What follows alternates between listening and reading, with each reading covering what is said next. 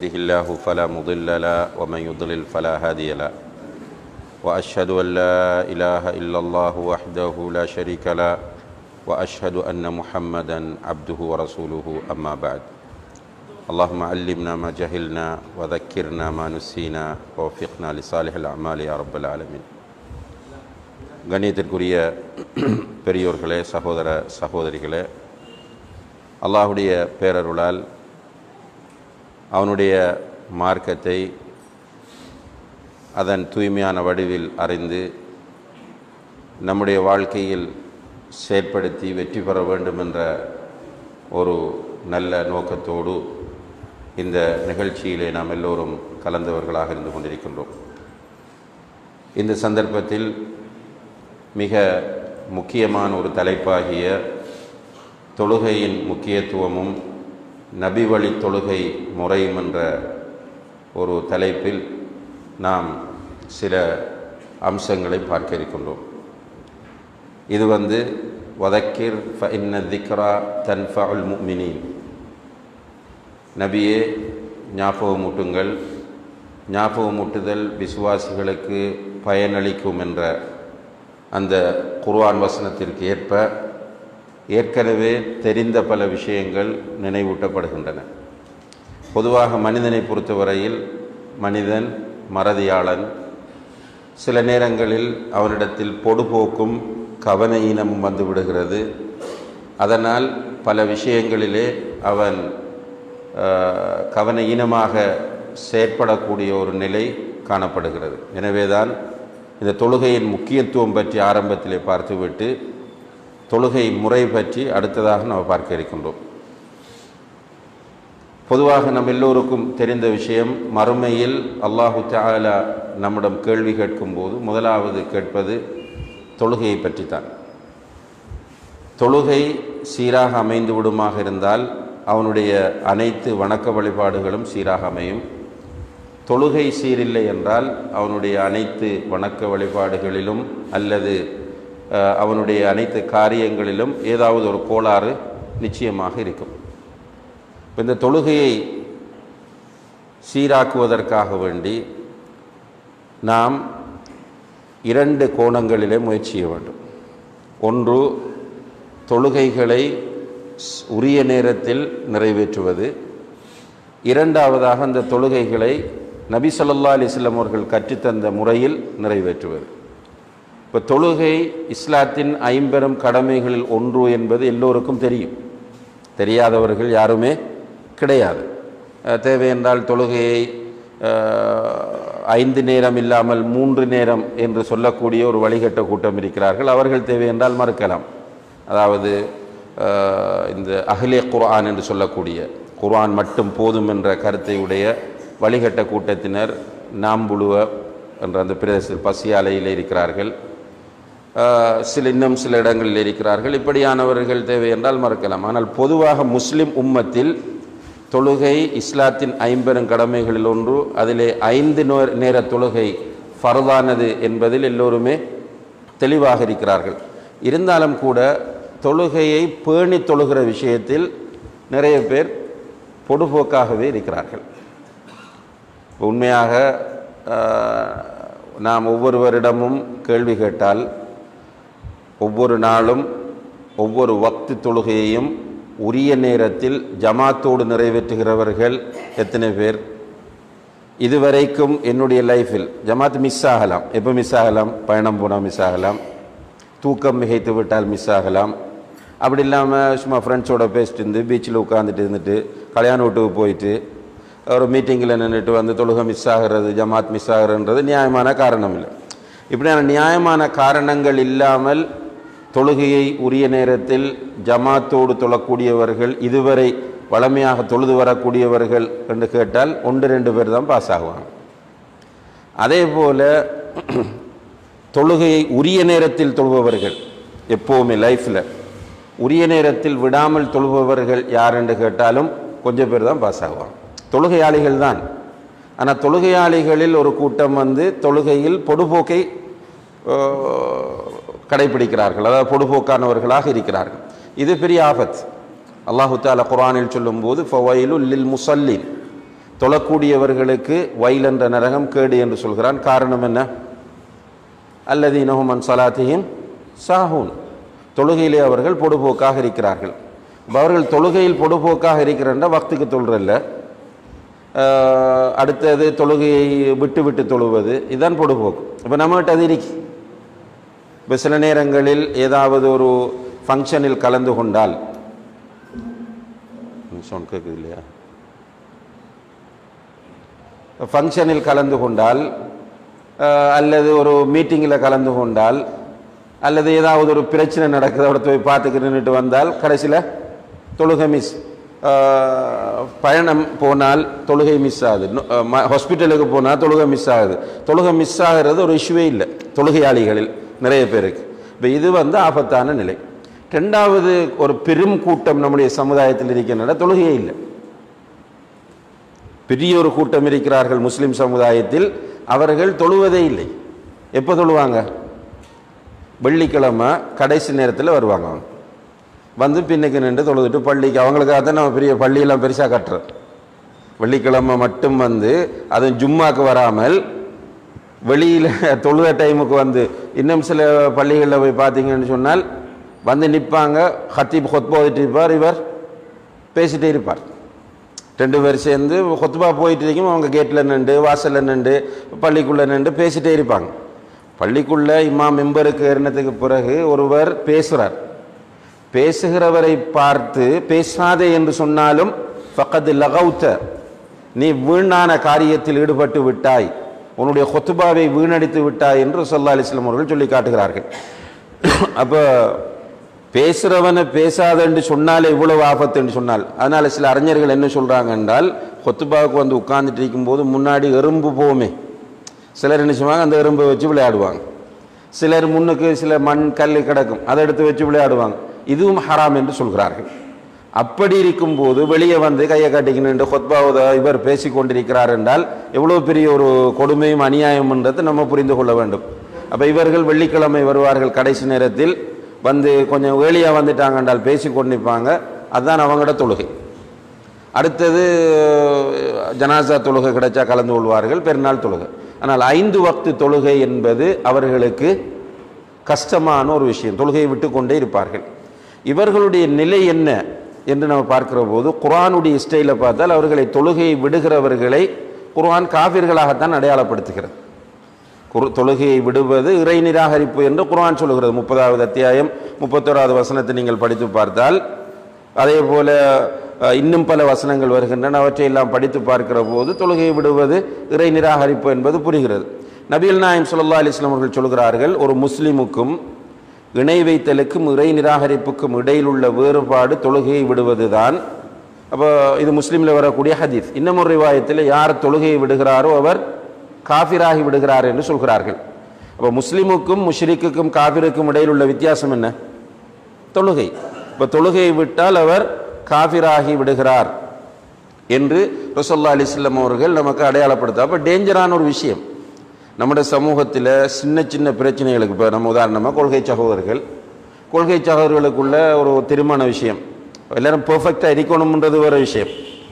பெர்ஃபெக்டாக தான் இருக்கணும். இப்போ திருமணம் என்றால் விதயத்தில் நடக்கக்கூடாது, அனாச்சாரங்கள் நடக்கக்கூடாது, சரியாக தான் நடக்கணும். ஆனால் ஒரு கொள்கை சகோதரன் ஏதோ ஒரு காரணத்தினால் ஒரு சின்ன மிஸ்டேக் அதில் விட்டுட்டான் என்றால் அவனுக்கு அதை பண்போடு சுட்டி காட்டி அவனை திருத்துவதை விட்டு அதை பெருசாக்கி நோட்டீஸ் அடிக்கிறதும் ஃபேஸ்புக்கில் எழுதுறதும் அப்படின்னு அவனை புட்டி ஒரு என்னமோ ஒன்றை செஞ்சுட்டான் என்பது போல காட்டுவோம். அதே டைமில் தொழுகையை விட்டவர்களோடு சகஜமாக இருப்போம். தொழுகையை விடுறது நமக்கு ஒரு சிம்பிள் பாவம். தொழுகையை விடுறவன் கூட்டாளி, தொழுகையை விடுற சொந்தக்காராக்களில் விட்ட கல்யாணத்துக்கும் போவோம், தொழுகையை விடுறவங்களோட விட்ட இல்லாமல் நடக்கும். ஆனால் கொள்கையில் இருக்கிறவன் தொழுகையால் ஒரு சின்ன தவறை செஞ்சிட்டால் அதை பெரிய பூதாகரமாக ஆக்குகிறோம். என்னென்றால் காரணம், தொழுகையை விடுவது ஒரு பாரதூரமான குற்றம் என்பது நிறைய பேருக்கு புரியவில்லை. நிறைய உம்மமாருக்கு புரியலை, நிறைய வாப்பமாருக்கு புரியலை. இப்போ மகன் ஏதாவது சின்ன ஒரு தப்பு செய்யும் போது சூடாகுது, வாப்பாக்கு கோபம் வருது. ஆனால் தொழவில்லை என்று சொன்னால் அவருக்கு கோபம் வரலை, ஏன்னா அவரும் தொழுறில்லை தானே. இப்போ தொழுகையை விடுவது என்பது மிக பயங்கரமான குற்றமாகும். மறுமையில் எடுத்துக்கொண்டால் தொழுகை விடுகிறவர்கள் நரகத்திற்கு தான் போவார்கள் என்பதை அல்லாஹ் குர்ஆனில் சுட்டி காட்டுகிறான்.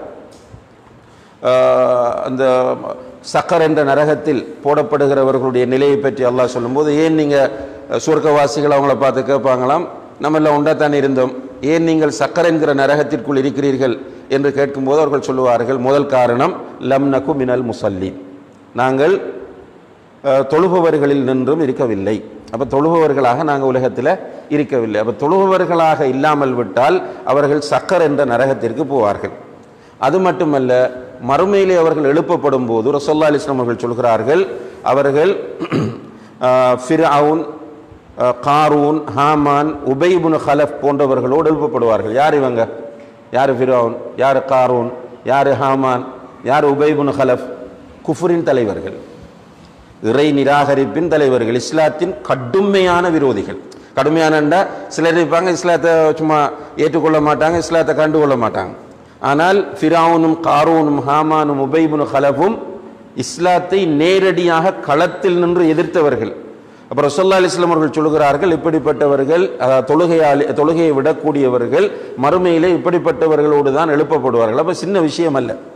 இதனால தான் நபி ஸல்லல்லாஹு அலைஹி வஸல்லம் அவர்களுடைய இறுதி வசியத்தாக இருந்தது தொழுகை தான். ரசூலுல்லாஹி அலைஹி வஸல்லம் அவர்கள் கடுமையாக நோய்வாய்ப்பட்டிருந்தார்கள். நோய்வாய்ப்பட்டிருந்த போது அவர்களால் முடியவில்லை. நம்ம அந்த வரலாற்றை படிக்கும்போது எல்லோருக்குமே மெய்சில் இருக்கும், கண்கள் கண்ணீர் சிந்தும். அப்படி கஷ்டப்பட்டாங்க ரசூலுல்லாஹி அலைஹி வஸல்லம் அவர்கள். தண்ணியை பக்கத்தில் வச்சிருக்கிறாங்க சஹாபாக்கள், தன்னை அறியாமலே அந்த தண்ணியை தன் மீது ஊற்றிக்கொள்கிறார்கள். ஊற்றிக்கொள்கிறவர்கள் அவங்க சொல்கிறாங்க அப்படின்னா, லா இலாஹ இல்லல்லாஹ் வ இன்னலில் மௌத்தி லசக்கராத், லா இலாஹ இல்லல்லாஹ், மௌத்துக்கு இப்படி ஒரு சக்கராத் நிலை இருக்கிறது என்று சொல்கிறார்கள். அப்போ கஷ்டப்படுறாங்க. அப்படி கஷ்டப்படும் போது சஹாபாக்கள் கேட்கிறார்கள், வ அன்த யா ரசூலல்லாஹ், அல்லாஹ்வுடைய தூதரே நீங்களும் கஷ்டப்படுகிறீர்களா என்று கேட்டபோது சொல்கிறார்கள், இன்னி ஊஅகு கமா யூஅகு ரஜுலானி மின்கும், உங்களில் 2 பேர் படுற வருத்தத்தை நான் தனி அனுபவிக்கிறேன் என்று சொன்னார்கள். இந்த நேரத்தில் அல்லாஹ்வுடைய தூதருடைய வாயிலிருந்து அடிக்கடி வந்த வார்த்தை என்ன தெரியுமா? அஸ்ஸலா அஸ்ஸலா வமா மலக்கத் ஐமானுக்கும், தொழுகை தொழுகை என்று சொன்னார்கள். பள்ளியில் தொழுகைக்கு தயாராகிட்டாங்க சஹாபாக்கள், ரசூலுல்லாவை காத்துட்டு இருக்கிறாங்க. ரசூல் ஸல்லல்லாஹு அலைஹி வஸல்லம் அவங்களுக்கு போக முடியலை. அப்போ வந்து சொல்கிறாங்க, யா ரசூலுல்லாஹ் உங்களுக்காக வெயிட் பண்ணிட்டு இருக்கிறாங்க சஹாபாக்கள்.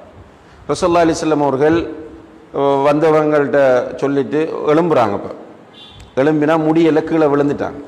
செகண்ட் டைம் ட்ரை பண்ணுறாங்க, முடியலை, கீழே விழுந்துட்டாங்க. 3வது தடவை அவர்கள் 2 தோழர்களுடைய தோள்களிலே கைகளை போட்டுக்கொண்டு கால்கள் இழுபட பள்ளிக்குள்ளே போய் அவர்கள் இருந்து தொழுதார்கள் என்பதை நம்ம பார்க்கிறோம். அப்போ இந்த அளவுக்கு தொழுகையினுடைய முக்கியத்துவம் இஸ்லாத்தில் காணப்படுகிறது.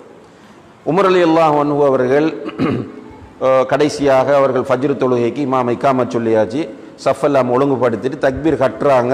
பின்னால் இருந்த ஒருவன் அவர்களுடைய முதுகில் 6-7 தடவைகள் ஒரு கிரிஸ் கத்தி போன்ற கத்தியினால் குத்தி விடுகிறார். 2 சைடும் கூர்மையான கத்தி, 6-7 குத்துக்கள் மிக பலமாக அவர்களுடைய முதுகிலே விழுகிறது.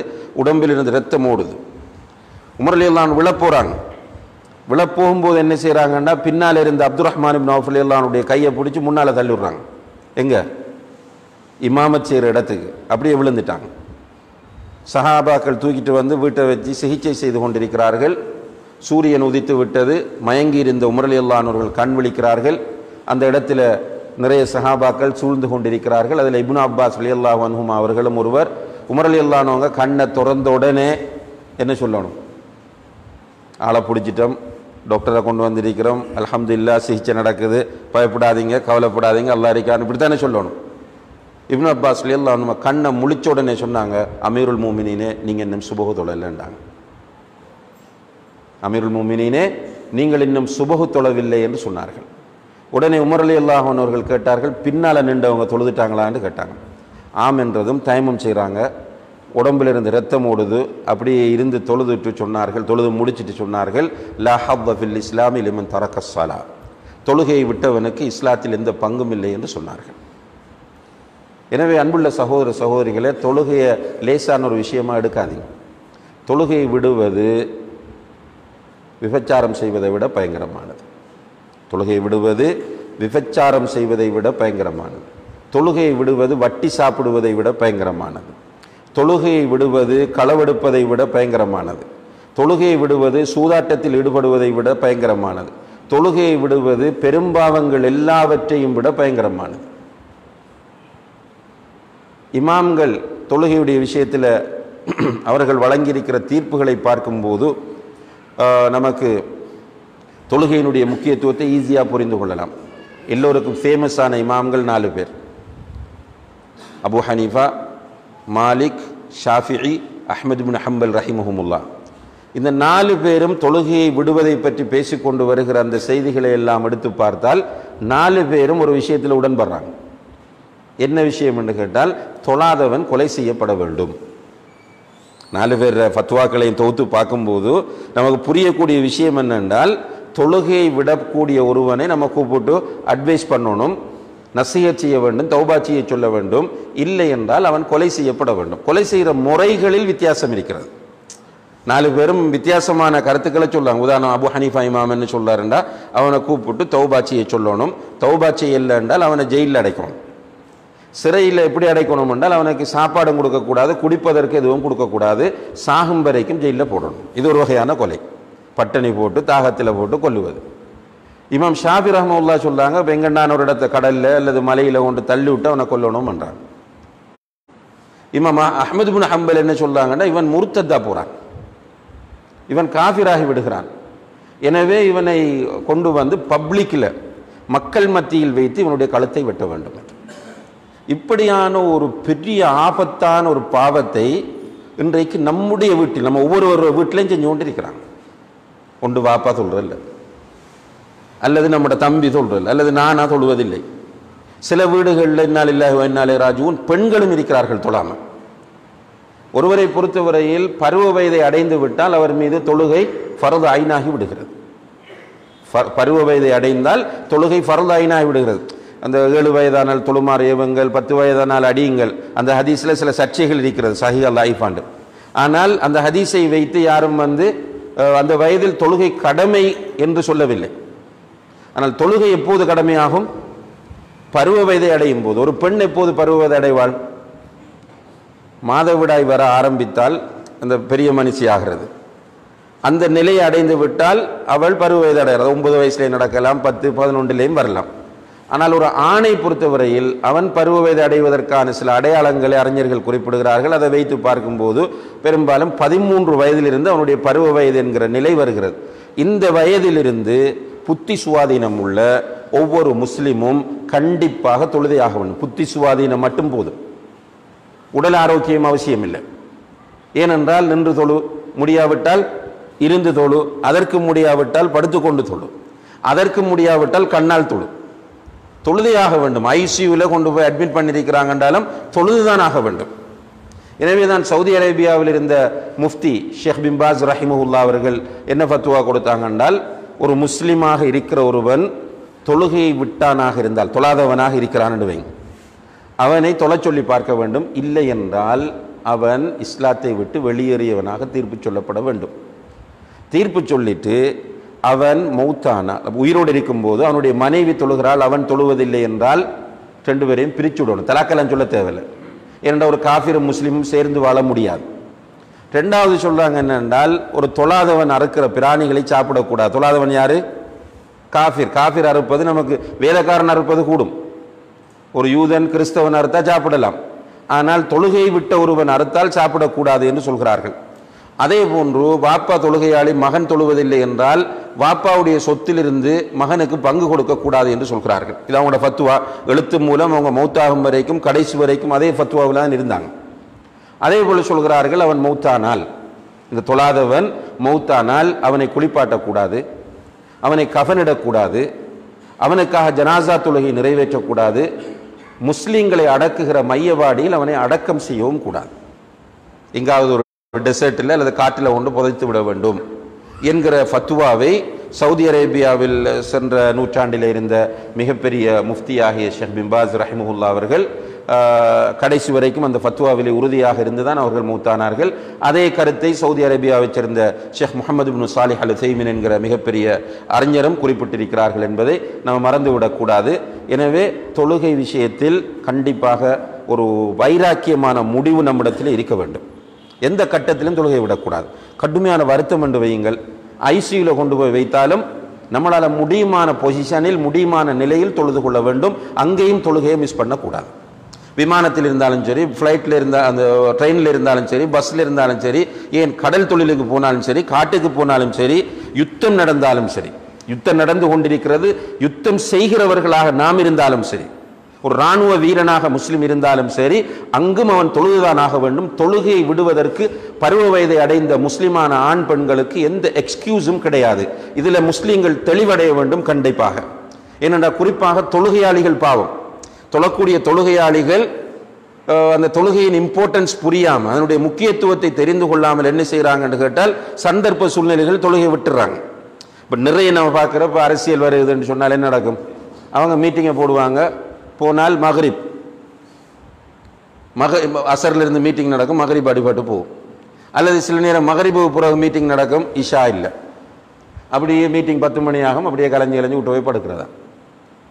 அல்லது ஸ்போர்ட்ஸ் காலம் வரும், டிவியில் போகிற மெச்சாக இருக்கலாம், அல்லது நேரடியாக நடைபெறக்கூடிய மெச்சாக இருக்கலாம், இப்படி நடக்கும். வீட்டில் கல்யாணம், நண்பர்களுடைய கல்யாணம், இப்படியான நேரங்கள், அது மாதிரி ட்ரிப் போகிறது. இந்த நேரங்களில் இந்த தொழுகையாளிகள் தொழுகையில் கோட்டை விடுவதை நம்ம பார்க்கிறோம். அல்லாஹ் பாதுகாக்க வேண்டும். எனவே அன்புள்ள சகோதர சகோதரிகளை, நாம் தொழ வேண்டும். நம்முடைய பராமரிப்பில் உள்ள எல்லோரும் தொழக்கூடியவர்களாக மாற வேண்டும். நம்முடைய பிள்ளைகள், நம்முடைய பெற்றோர், நம்முடைய உடன்பிறப்புகள் அதுக்காக மௌத்தாகம் வரை முயற்சி செஞ்சு கொண்டே இருங்க. குடும்பத்தில் ஒரு சகோதரர் தொழவில்லையா, 2 தரம் சொன்னால் கேட்கல என்று விடாதீங்க, துவா செய்யுங்க. காண்ற டைமில் போகிற வார டைமில் எல்லாம் சொல்லிக்கொண்டே இருங்க. அதுதான் நம்ம அவருக்கு செய்யக்கூடிய பெரிய ஹெல்ப்பாக இருக்கும் என்பதை நம்ம புரிந்து கொள்ள வேண்டும். இரண்டாவது பகுதி என்னென்னு கேட்டால், தொழுகையை பொறுத்தவரையில் நபிகள் நாயகம் ஸல்லல்லாஹு அலைஹி வஸல்லம் அவர்கள் இந்த தொழுகையை அல்லாஹ்விடமிருந்து பெற்று, அவர்கள் மேராஜுக்கு போன நேரம் அல்லாஹ்விடமிருந்து பெற்று வந்த பிறகு ஜிப்ரீல் அலைஹிஸ்ஸலாம் அவர்கள் வந்து ரசூலுல்லாஹி அலைஹி வஸல்லம் அவர்களுக்கு தொழுகையுடைய நேரத்தையும் தொழுகையினுடைய முறையையும் கற்றுக் கொடுத்தார்கள். ரசூலுல்லாஹி அலைஹி வஸல்லம் அவர்கள் என்ன செய்தார்கள் என்றால், மிம்பர் மீது ஏறி உட்கார்ந்து சஹாபாக்களுக்கு அந்த தொழுகையை எப்படி தொழ வேண்டும் என்று டீச் பண்ணுறாங்க. கற்றுக் கொடுத்து விட்டு சொன்னார்கள், என்னை எவ்வாறு தொழ கண்டீர்களோ அவ்வாறு நீங்களும் தொழுங்கள் என்று சொன்னார்கள். அல்ஹம்துலில்லாஹ், இந்த கருத்து நம்முடைய தௌஹீத் பிரச்சாரத்தினால் முன்வைக்கப்பட்டு நிறைய ஏற்றுக்கொள்ளப்பட்டு வருகிறது. அல்ஹம்துலில்லாஹ். ஆரம்ப காலங்களில் இதை சொன்னால் கோபம் வரும் மக்களுக்கு. இந்த ஹதீஸை சொன்னாலே கோபம் வரும். அவங்களுக்கு யாரை போல தொழணும்? ஷாஃபி மதுஹப் என்றால் ஷாஃபி இமாமை போல தொழணும், ஹனஃபி மதுஹப் என்றால் ஹனஃபி இமாமை போல தொழணும். ரைட்? சுன்ன அடிப்படையில் தொழப்படாது. நீங்கள் எப்படின்னு சொல்லலாம், அது பிரச்சனை இல்லை. அவங்களுக்கு என்ன காரணம் சொல்லணும்? நான் தொழுது ஹனஃபி முறைன்னு சொல்லிடுவோம், நான் தொழுது ஷாஃபி முறைன்னு சொல்லணும், நான் தொழுது சுன்னான்னு சொன்னால் கோபம் வரும். இந்த கடுமையான அந்த தொழுகையில் குனுத்தோதாமல் வந்தால், விரலாட்டினால், நெஞ்சில் தக்பீரட்னா கடும் பிரச்சனை வர ஒரு டைமில் நாங்கள் பரகதினையிலிருந்து இஞ்சால வாரத்துக்காக வேண்டி நேர காலத்தோடு புறப்பட்டு வரும்போது இடையில ஒரு ஊரில் வைத்து சுபஹ் தொழ வேண்டிய நிலை வந்துச்சு. அப்போ போனால் பள்ளியில் தொழுது முடிஞ்சு நாங்கள் வந்து ஜமாத்தாக தொழுறோம். தொழும்போது முன்னால் ஒரு கொஞ்சம் வயசான மௌலியை உண்டு நிப்பாட்டினம், அவர் தான் தொழுவிச்சார். நம்மோட சுன்ன அடிப்படையிலான தொழுகை நடைபெறுகிறது. அல்ஹம்துலில்லாஹ். தொழுது முடிஞ்சோடனே ஒரு வேகமாக வந்தார். ஏன் நீங்கள் பிஸ்மி ஓதலைன்னு கேட்டார். ஏன் நீங்கள் குணுத்தில் அந்த குணுத்து ஓதலைன்னு கேட்டார். இவர் உடனே சொன்னார், நாங்கள் ஹனஃபின்னுட்டார். இந்த மௌலவி, நாங்கள் ஹனஃபி மதுஹப். அப்படியா, போங்கன்னு விட்டுட்டாங்க. இப்போ அந்த டைமில் இப்படி செய்வது தான் சுன்னத் என்று சொல்லியிருந்தால், அல்லது குனூத் ஓதுவது மார்க்கத்தில் இல்லாத ஒரு விஷயம் என்று சொல்லுது, என்ன நடந்திருக்கும்? போன அவ்வளோ வரையும் ரவுண்ட் அப் பண்ணியிருப்பாங்க. இப்போ இப்படித்தான் மக்களை பயிற்றுவித்திருந்தார்கள். அல்ஹம்துலில்லாஹ். இப்போ வந்து அந்த நிலைப்பாடு மாறிச்சு. ஆனால் நிறைய பேர் இன்னும் எப்படி தொழுகிறார்கள் என்று கேட்டால் பழக்க தோஷத்தில் தான் சொல்கிறாங்க. அவங்களுக்கு ஒரு பழக்கம் இல்லை.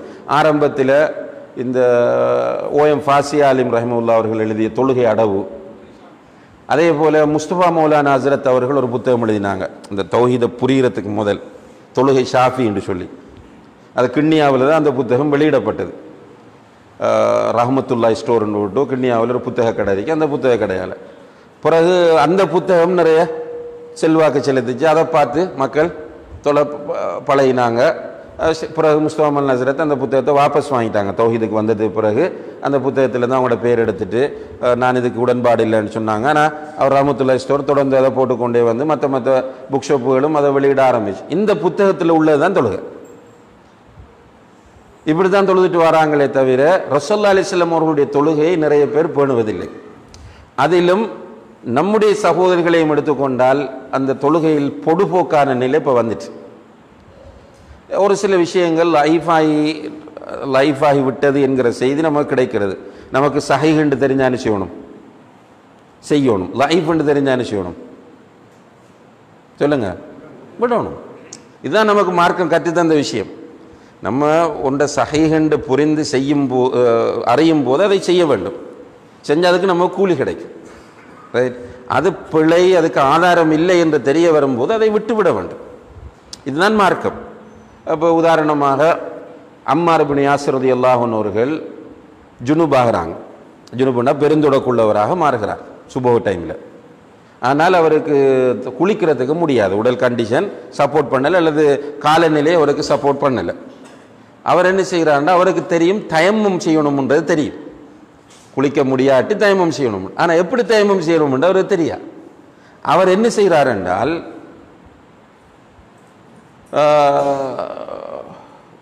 குளிப்புன்றது தலை உச்சந்தல்லேருந்து உள்ளங்கால் வரையும் தண்ணி போடுறதானே, இப்போ அப்படித்தானாக்கும் தயமம் இருக்கும்னு போட்டு போய் மணலுக்கு கிடந்து புரள்றார். ஃபுல்லாக மண் அள்ளி போட்டு மண்ணுக்கு கிடந்து புரண்டுட்டு சுபஹ் தொழுறார். இப்போ இதை இன்னொரு ஆள் பார்த்துட்டார். ரசூலுல்லாஹி அலைஹி வஸல்லம் அவங்களுக்கு செய்தி போகுது. ரசூலுல்லாஹி அலைஹி வஸல்லம் அவர்கள்ட்ட செய்தி போனால் ரசூலுல்லாஹ் கூப்பிட்டு கேட்குறாங்க, என்ன எப்படி செஞ்சாங்க. அவர் சம்பவத்தை சொல்கிறார். சொன்னோடனே ரசூலுல்லாஹி அலைஹி வஸல்லம் அவர்கள் என்ன சொல்லணும், சரியானதை சொல்லிக் கொடுக்கணும். உடனே சரியானதை சொல்லிக் கொடுத்தார்கள். தயமம் என்பது இப்படித்தான் செய்ய வேண்டும், நீ இப்படி மண்ணுக்கு எல்லாம் புரள வேண்டிய அவசியம் இல்லை, பிஸ்மி சொல்லிட்டு கையை மண்ணில் அடித்து அதை தட்டை அல்லது ஊதி போட்டு முகத்தை ஒரு தடவிட்டு கை மணிக்காட்டு வரையும் வலது கையையும் பிறகு இடது கையும் தடவினா போதும் என்று சொல்லி கொடுத்தார்கள். இப்போ முதல்ல அவர் செஞ்சது சரியா பிள்ளையா? பிழையான முறையில் தயமம் செஞ்சால் தொழுகை சேருமா? சேராது. அப்போ என்ன சொல்லியிருக்கோம் ரசூலுல்லாஹ் இடத்துல, உடனே நீ தொழுகையை மீட்டி தொழு என்று சொல்லியிருக்கோம். நீ அந்த தயமம் செஞ்ச முறை பிழை, எனவே தொழுகை சேராது, மீட்டி தொழு. ரசூலுல்லாஹி அலைஹி வஸல்லம் அப்படி சொல்லலை, அவருக்கு அப்படி கைட் பண்ணவில்லை.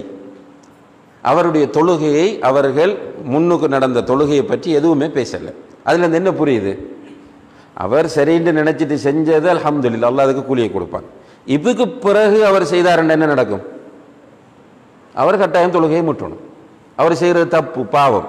அப்போ இந்த அடிப்படையை நம்ம புரிந்து கொள்ள வேண்டும். சிலர் குழப்பம் என்ன, இந்த தௌஹீத்காராக்கள் இன்றைக்கு கொண்டு சஹீன்வாங்க, மறு நாளைக்கு லைஃப்ன்னுவாங்க. தௌஹீத்காராக்கள் மட்டும் இல்லை, சஹாபாக்கள்கிட்டையும் அதே ஸ்டைல் தான், இமாம் அபூ ஹனீஃபாக்கிட்டையும் அதே ஸ்டைல் தான். இந்த தௌஹீத்காராக்கள் என்று சொல்றாக்கள் இருக்கிறாங்க, அவங்க விவரம் இல்லாதவர்கள், மார்க்க அறிவு இல்லாதவர்கள், இன்னும் தெளிவாக சொல்றாங்க ஜாஹில்கள். சஹாபாக்கள்கிட்ட அந்த ஸ்டைல் இருந்துச்சு. ஏன் ரசூல் ஸல்லல்லாஹு அலைஹி வஸல்லம் அவர்களும் கூட சில விஷயங்களை செய்வார்கள், பிறகு அல்லாஹு தஆலா அதை மாற்ற சொல்லுவான், ரசூலுல்லாஹ் மாற்றிக் கொள்வார்கள், அல்ஹம்துலில்லாஹ், அதோட முடிஞ்சிடும். ரைட்? சஹாபாக்கள் நிறைய, இமாம்கள் நிறைய அப்படி செய்திருக்க. இமாம் அபூ ஹனீஃபா, மாலிக், ஷாஃபி. இமாம் ஷாஃபி எடுத்துக்கொண்டால் இப்போ இலங்கையில் உள்ள பெரும்பாலான மதரசாக்களில் போதிக்கப்படுவது ஷாஃபி மதுஹப். ஷாஃபி மதுஹப் எடுத்து பார்த்தால் இமாம் ஷாஃபிக்கு பழைய கூற்று புதிய கூற்று இருக்கு. அவர்கள் ஒரு காலத்தில் சொன்ன ஃபத்வாக்கள்லாம் பிறகு மாற்றிக்கொண்டார்கள். ரைட்? அந்த டைமில் அவர்கள் வழிகாட்டில் இருந்தார்கள் என்று யாரும் சொல்றதில்லை. அது அந்த டைமில் அவர்களுடைய இஜ்திஹாத் அதுக்கு கூலி இருக்கிறது. பிறகு அவர்களுக்கு ஆதாரம் சரி என்று பட்டதை சரி என்றார்கள், லைவ் என்று பட்டதை லைவ் என்று சொன்னார்கள். எனவே இது ஒரு மார்க்கத்தில் உலமாக்களால் அங்கீகரிக்கப்பட்ட ஒரு நிலைப்பாடு என்பதை நாம் புரிந்து கொள்ள வேண்டும். எனவே அந்த ஒரு சில செய்திகளை லைஃப் என்று சொல்லும் போது நம்ம ஆக்கள் ஃபெடப்பாகி எல்லாத்தையுமே கேலஸாக விட ஆரம்பித்துட்டாங்க. அதனால தான் திரும்பவும் நம்ம இந்த தொழுகை சம்பந்தமான வகுப்புகளை நடத்த வேண்டிய தேவை வருகிறது. உண்மையிலே ரசூலுல்லாஹி அலைஹி வஸல்லம் அவர்கள் தொழுகைக்கு கொடுத்த முக்கியத்துவத்தை, எப்படி தொழ வேண்டும் என்பதற்கு கொடுத்த முக்கியத்துவத்தை பார்க்கும்போது ஹதீஸ் கிதாபுகளில் எல்லாவற்றிலுமே பெரும்பாலும் தனிப்பாடம் இருக்கு. கிதாபு ஸலாண்ட், அந்த கிதாபு ஸலாவில் ஒவ்வொரு உபபாடமாக பார்த்தா எப்படி நியத்து வைக்க வேண்டும், எப்படி தக்பீர் கட்ட வேண்டும், எப்படி ருக்கு செய்ய வேண்டும், என்ன ஓத வேண்டும், முழு விபரம் ஒவ்வொரு சப்டைட்டிலாக போட்டு எல்லா ஹதீஸ் கிதாபிலையும் ஹதீஸ் வருது. அதே போல ஃபிக்கு கிதாபுகள் எடுத்தீங்கன்னா ஃபிக்கு கிதாப் எல்லாத்திலையுமே மிக முக்கியமான ஒரு பாடமாக கிதாபு ஸலா தொழுகையின் முறை கற்றுத்தரப்படுகிறது. ஆனால் இன்றைக்கு சிலர் என்ன நினைக்கிறாங்க என்றால், இந்த ஒரு வளர்ச்சி அடைந்த காலம், அறிவியல் காலம், மனிதன் முன்னேற்றம் அடைந்த காலம், சந்திரனுக்கு போகிற காலம், இந்த காலத்தில் எல்லாம் போய் மக்களுக்கு தொழுகை முறையெல்லாம் பாடம் எடுக்கிறது முட்டாள்தனம், பிற்போக்குத்தனம். இதெல்லாம் இப்ப பேசுறதில்லை. எப்படின்னா சரி தொல்றானே அதுதான் நாங்கள் முக்கியம் என்று பேசுகிறத நம்ம பார்க்குறோம். ரசூலுல்லாஹி அலைஹி வஸல்லம் பள்ளியில் உட்கார்ந்துருக்கிறாங்க. ஒரு நபி தோழர் வாரார், தொழுதுட்டு போகிறார். ரசூலுல்லாஹ் இங்கே வாங்கன்னு கூப்பிட்டாங்க. கூப்பிட்டு சொன்னாங்க, இர்ஜி ஃபஸல்லி ஃபைன்னக லம் துஸல்லி, போய் திரும்ப தொழு, நீ ஒழுங்கா தொழலைன்னாங்க. திரும்ப வாரார், திரும்ப தொழுறார். ரசூலுல்லாஹி அலைஹி வஸல்லம் அவங்கள்ட்ட வரும்போது ரசூலுல்லாஹ் சொன்னாங்க, இர்ஜி ஃபஸல்லி ஃபைன்னக லம் துஸல்லி, போ திரும்ப தொழு, நீ ஒழுங்கா தொழலைன்னாங்க. 3வது தடவை வந்து உடனே திருப்பி அனுப்பினாங்க. 4வது தடவை வந்து சொன்னார், யா ரசூலுல்லாஹ் இதுக்கு மேலே எனக்கு தொழ தெரியாதுன்றார். ரசூலுல்லாஹி அலைஹி வஸல்லம் அவர்கள் தொழுகையின் முறையை அவருக்கு A to Z அந்த இடத்துல கற்றுக் கொடுக்குறாங்க. ரைட், அந்த அளவுக்கு முக்கியத்துவத்தை ரசூலுல்லாஹி அலைஹி வஸல்லம் அவர்கள் தொழுகைக்கு வழங்கி இருக்கிறார்கள். அதை நான் ஃபர்ஸ்ட் போட்ட ஹதீஸ்ல பார்த்துருக்கோம். தொழுகை சீரானா எல்லாம் சீராகும். தொழுகை ஒழுங்கான முறையில் ரசூலுல்லாஹி அலைஹி வஸல்லம் அவர்கள் காட்டிய முறையில் அமைய வேண்டும். உதாரணமாக, ஒருவர் அல்லாஹ் அக்பர் என்ற கையை விட்டாலும் அவருடைய தொழுகை சேரும் இன்ஷா அல்லாஹ். ஆனால் பூரணத்தன்மை அவர் இழக்கிறார். ரசூல் ஸல்லல்லாஹு அலைஹி வஸல்லம் அவர்களுடைய வழிகாட்டிலே அவர் இழக்கிறார். அதுல 2 நிலைகள் இருக்கிறது, நல்லா புரிஞ்சு கொள்ளுங்க. ஒரு நிலை என்னவென்றால், ஒரு ஆள் கேலஸாக வந்து அல்லாஹ் அக்பர் கை விட்டு பார்த்துருப்பீங்க. மாலிக் மதஹப்னு போட்டு அரபு நாடுகளில் மொரோக்கோ அந்த பகுதிகளில் உள்ளவர்கள் வந்து அல்லாஹ் அக்பர் கையை விட்டுருவார். சும்மா அப்படி கையை விட்டுட்டு தான் நிற்பார். இது ஒரு நிலை. இது ஒரு கேலஸான நிலையில் செய்யப்பட்டால் பிரச்சனை இல்லை. ஆனால் ரசூல் ஸல்லல்லாஹு அலைஹி வஸல்லம் அவர்கள் தக்பீர் கட்டினார்கள் என்கிற ஹதீஸை கொண்டு போய் காட்டினதுக்கு பிறகும் இதை நான் ஹதீஸாக ஏற்றுக்கொள்ள மாட்டேன், நான் செய்வதைத்தான் செய்வேன் என்று ஒருவன் பிடிவாதமாக இருந்தால் அவன் தெளிவான வழிகேட்டில் இருக்கிறான். சில நேரம் இஸ்லாத்தை விட்டு வெளியேறி விடுவான். அவன் இருக்கிற நிலை வந்து தெளிவான வழிகேடு, அவனுடைய நிலைப்பாட்டை பொறுத்து சில நேரம் இஸ்லாத்தை விட்டு வெளியாகுவான். நல்லா புரிஞ்சு கொள்ளுங்க நான் சொல்ல பாயிண்ட். சும்மா வந்து அல்லாஹ் அக்பர் என்று ஒருவன் இப்படி கட்டிக்கிறிக்கிறான், இப்படி சிலர் கட்டுவாங்க, தொப்புளுக்கு கீழே இப்படி பிடிச்சிக்கிருப்பாங்க, பிரச்சனை இல்லை. ரைட். ஆனால் நம்ம போய் அவரை கண்டு சொல்கிறோம், சகோதரர் ரசூலுல்லாஹி அலைஹி வஸல்லம் இப்படி கட்டல, ரசூலுல்லாஹி அலைஹி வஸல்லம் இப்படி தான் கட்டினாங்கன்னு சரியான வடிவத்தை ஆதாரத்தோடு புகாரிலிருந்து எடுத்து காட்டினது நான் ஏற்றுக்கொள்ள மாட்டேன். இதெல்லாம் புகாரி ஹல்லி வல்லி, அதை கொண்டு எங்கே நானே போடுங்க, நான் இப்படி தான் கட்டுவேன் என்று புகாரியில் வருகிற ஹதீஸை மறுத்து விட்டு ஒருவர் இப்படி கட்டுவாராக இருந்தால் அவர் வழிகேட்டில் இருக்கிறார்.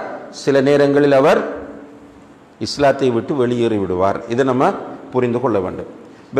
ரசூலுல்லாஹி அலைஹி வஸல்லம் அவர்களுடைய தொழுகை முறையை நம்ம எடுத்து பார்க்கும்போது, அன்புள்ள சகோதர சகோதரிகளே, முதலாவதாக தொழுகையில் இப்போ ஒழுவை பற்றி நம்ம இங்கே பேசல, அது பிறகு ஒரு வகுப்பில் பார்க்கலாம் இன்ஷா அல்லாஹ்.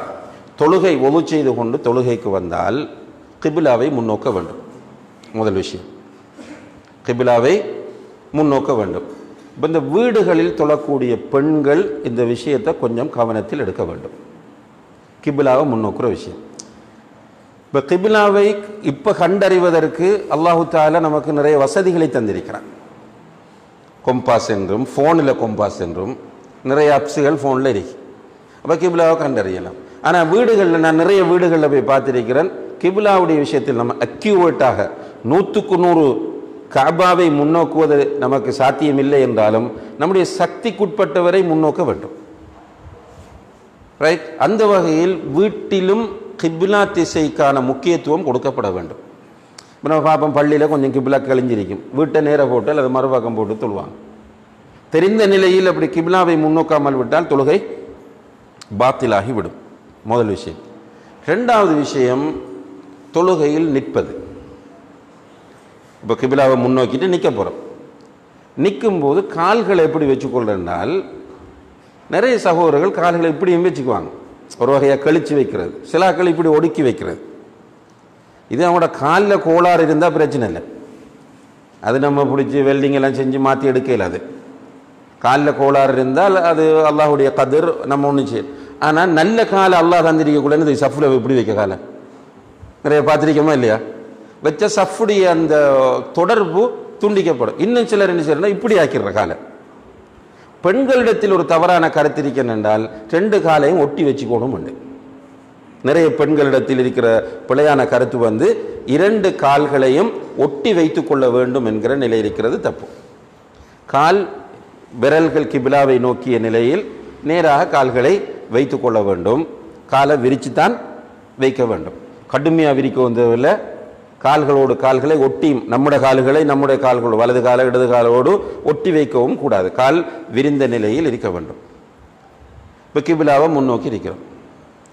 இப்போ தொழ போகிறோம். இந்த தொழுகைக்கு நீயத்து வைப்பது அவசியம். அதை நம்ம எல்லோருமே தொடர்ந்து பேசிட்டு வர விஷயம்தான். இன்றைக்கு அல்ஹம்துலில்லாஹ் இப்போ எல்லாருமே அதை தெளிவாக புரிய ஆரம்பிச்சிட்டாங்க. அந்த உசல்லி ஃபர்தல் குரூப் மிச்சம் குறைஞ்சிட்டு. ஆனால் வீட்டிலிருந்து வரும்போது நீயத்து வந்துவிடும், தொழுகை சேரும். தொழுகையில் நம்ம சஃபில் நின்று கொண்டும் அந்த நீயத்தை புதுப்பித்து கொள்வது சிறந்தது. அந்த தொழுகையில் உயிரோட்டம் வருவதற்கு அது மிக முக்கியமான அம்சமாக இருக்கிறது. இப்போ சொல்லுவாங்க ஃபுகாக்கள், முசாஹபத்து நியா லில் அமல், அந்த அமலோடு சேர்ந்ததாக நீயத்து வருவது. அப்போ நம்ம இப்போ இஷா தொழுகைக்கு வந்து நிற்கிறோம்னா இஷா தொழுகைக்கு என்று நீயத்தை மனதால் வைத்து கொள்ள வேண்டும். அடுத்தது இப்போ நம்ம தொழ போகிறோம், இப்போ இஷா தொழுகை என்று நீயத்து வைத்து கொண்டோம், தொழ போகிறோம். இப்போ கைகளை நம்ம உயர்த்துவதும் பார்வைகளை வைப்பதும் மிக முக்கியமான அம்சங்களாகும். பார்வை எங்கே போகணும்? தொழுகையை பொறுத்தளவில் பார்வை முன்னால் தான் இருக்கணும். சுஜூது செய்கிற இடத்தை தான் பார்வை நோக்க வேண்டும். அதில் நம்ம பார்வையை அங்குமிங்கும் செலுத்துவது கூடாது. ரைட்? அப்போ சுஜூது செய்கிற இடத்தை என்றால் நான் ஏன் சொல்கிறேன் என்றால், சிலாக்கள் தக்பீர் காட்டக்குள்ள இப்படி காட்டுறேன், பார்த்துருப்பீங்க. அவங்க நினைக்காங்க என்னென்னா அப்படி அல்லாஹ் மேலே இருக்கான், எனவே அப்படியே தக்பீருக்கு அப்படியே தூக்கி அவங்கள அல்லாஹ் அப்படியே எடுத்த மாதிரி ஒரு தக்பீர் கட்டுறது, பக்தியை கூட்டுறதுக்கு. அது போல ரைட். சிலாக்கள் சமியல்லாஹுமேதானக்குள்ள தலையை அப்படி தூக்குவாங்க. தொழுகையில் இருக்கும்போது பார்வையை வானத்தை நோக்கி உயர்த்துவது பெரும்பாவம் ஆகும். தொழுகையில் இருக்கும்போது பார்வையை வானத்தை நோக்கி உயர்த்துவது பெரும்பாவம். ஏன் பெரும்பாவம்? ரசூலுல்லாஹி அலைஹி வஸல்லம் சொல்றாங்க, தொழுகையில் இருக்கிற ஒருவர் தன்னுடைய பார்வையை வானத்தை நோக்கி உயர்த்துகிறாரே, அவர் பயப்பட வேண்டாமா? அவருடைய முகத்தை அல்லாஹ் கழுதையினுடைய முகமாக மாற்றுவதை, அவருடைய பார்வையை அல்லாஹ் பறித்து விடுவதை, அவருடைய பார்வையை அல்லாஹ் பறித்து விடுவதை அவர் அஞ்ச வேண்டாமா என்று ரசூலுல்லாஹி அலைஹி வஸல்லம் சொல்லி காட்டுறாங்க. எனவே அவருடைய பார்வையை முன்னால் வச்சுட்டு அடுத்தது கையை தூக்குறது.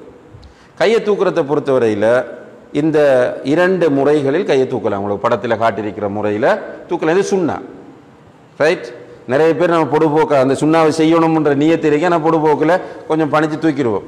ஆனால் மேக்சிமம் ட்ரை பண்ணணும் நம்ம அந்த சுண்ணாவை நடைமுறைப்படுத்துவது. நிறைய பேர் என்ன செய்வோம்னா, அல்லாஹ் அக்பர், இந்த கை இதுக்கு மேலே உயர்றதில்லை, அது அப்படி பழகிட்டோம்.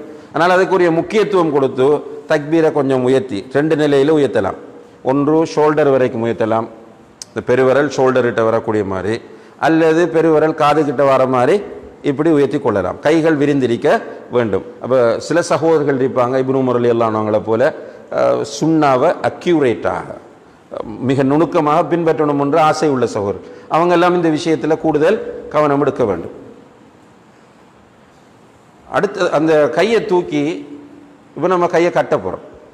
கட்டும்போது அன்புள்ள சகோதரர்களே 3 விதமான ஹதீஸ்கள் வருது. ஒன்று தொப்புளுக்கு கீழ் கட்டினார்கள் என்று வருது. தொப்புளுக்கு கீழ் கட்டினார்கள் என்று. ஆனால் அந்த ஹதீஸ் தெளிவான லைஃபான ஹதீஸ் ஆகும். தொப்புளுக்கு கீழே கட்டினார்கள் என்று வர ஹதீஸ் தெளிவாக பலவீனமான ஹதீஸ் ஆகும். அப்போ அந்த ஹதீஸை கொண்டு நம்ம அமல் செய்யலை. அப்போ அது அடிபட்டு போகும், தொப்புளுக்கு கீழே கட்டலாது. ரைட். இன்னும் சில ஹதீஸ்கள் வருது நெஞ்சில் கட்டினார்கள் என்று, அலஸ்ஸதர் என்று. வாயில் இப்னு ஹுஜர் ரலியல்லாஹு அன்ஹு அறிவிக்கிறார்கள் அலஸ்ஸதர் என்று. இந்த அலஸ்ஸதர் என்பது உண்மையிலேயே இப்னு ஹுஸைமா போன்ற ஹதீஸ் நூல்களில் வரக்கூடிய ஹதீஸ். அந்த ஹதீஸை நம்ம ஆரம்பத்தில் ஆய்வு செய்த வகையில் அது சஹீஹாக நமக்கு இருந்துச்சு. அந்த ஹதீஸை கொண்டு நிறைய அமல் செஞ்சு அந்த நேரத்திலே நம்முடைய சில சகோதரர்கள் கொஞ்சம் ஓவராக நடந்து கொண்டாங்க. நெஞ்சுண்டோன்னு இந்த களத்துக்குள்ளே கொண்டு வைக்க துவங்கிட்டாங்க. ரைட். ஆனால் களத்துக்குள்ளே வைக்க சொல்லி நம்முடைய உலமாக்கள் யாரும் சொல்லலை. சில சகோதரர்கள் அப்படி எக்ஸ்ட்ரீமாக நடந்து கொண்டாங்க. ஆனால் நெஞ்சில் கட்டுறது என்று வரக்கூடிய ஹதீஸும் லைஃபானது. நான் அதை தான் சொன்னேன், நீங்கள் அந்த லைஃப் அண்டு நம்ம ஆரம்பத்தில் சஹீன்னு சொல்லி போட்டு லைஃப் அண்டு சொல்லக்கூட குழம்பப்படாது.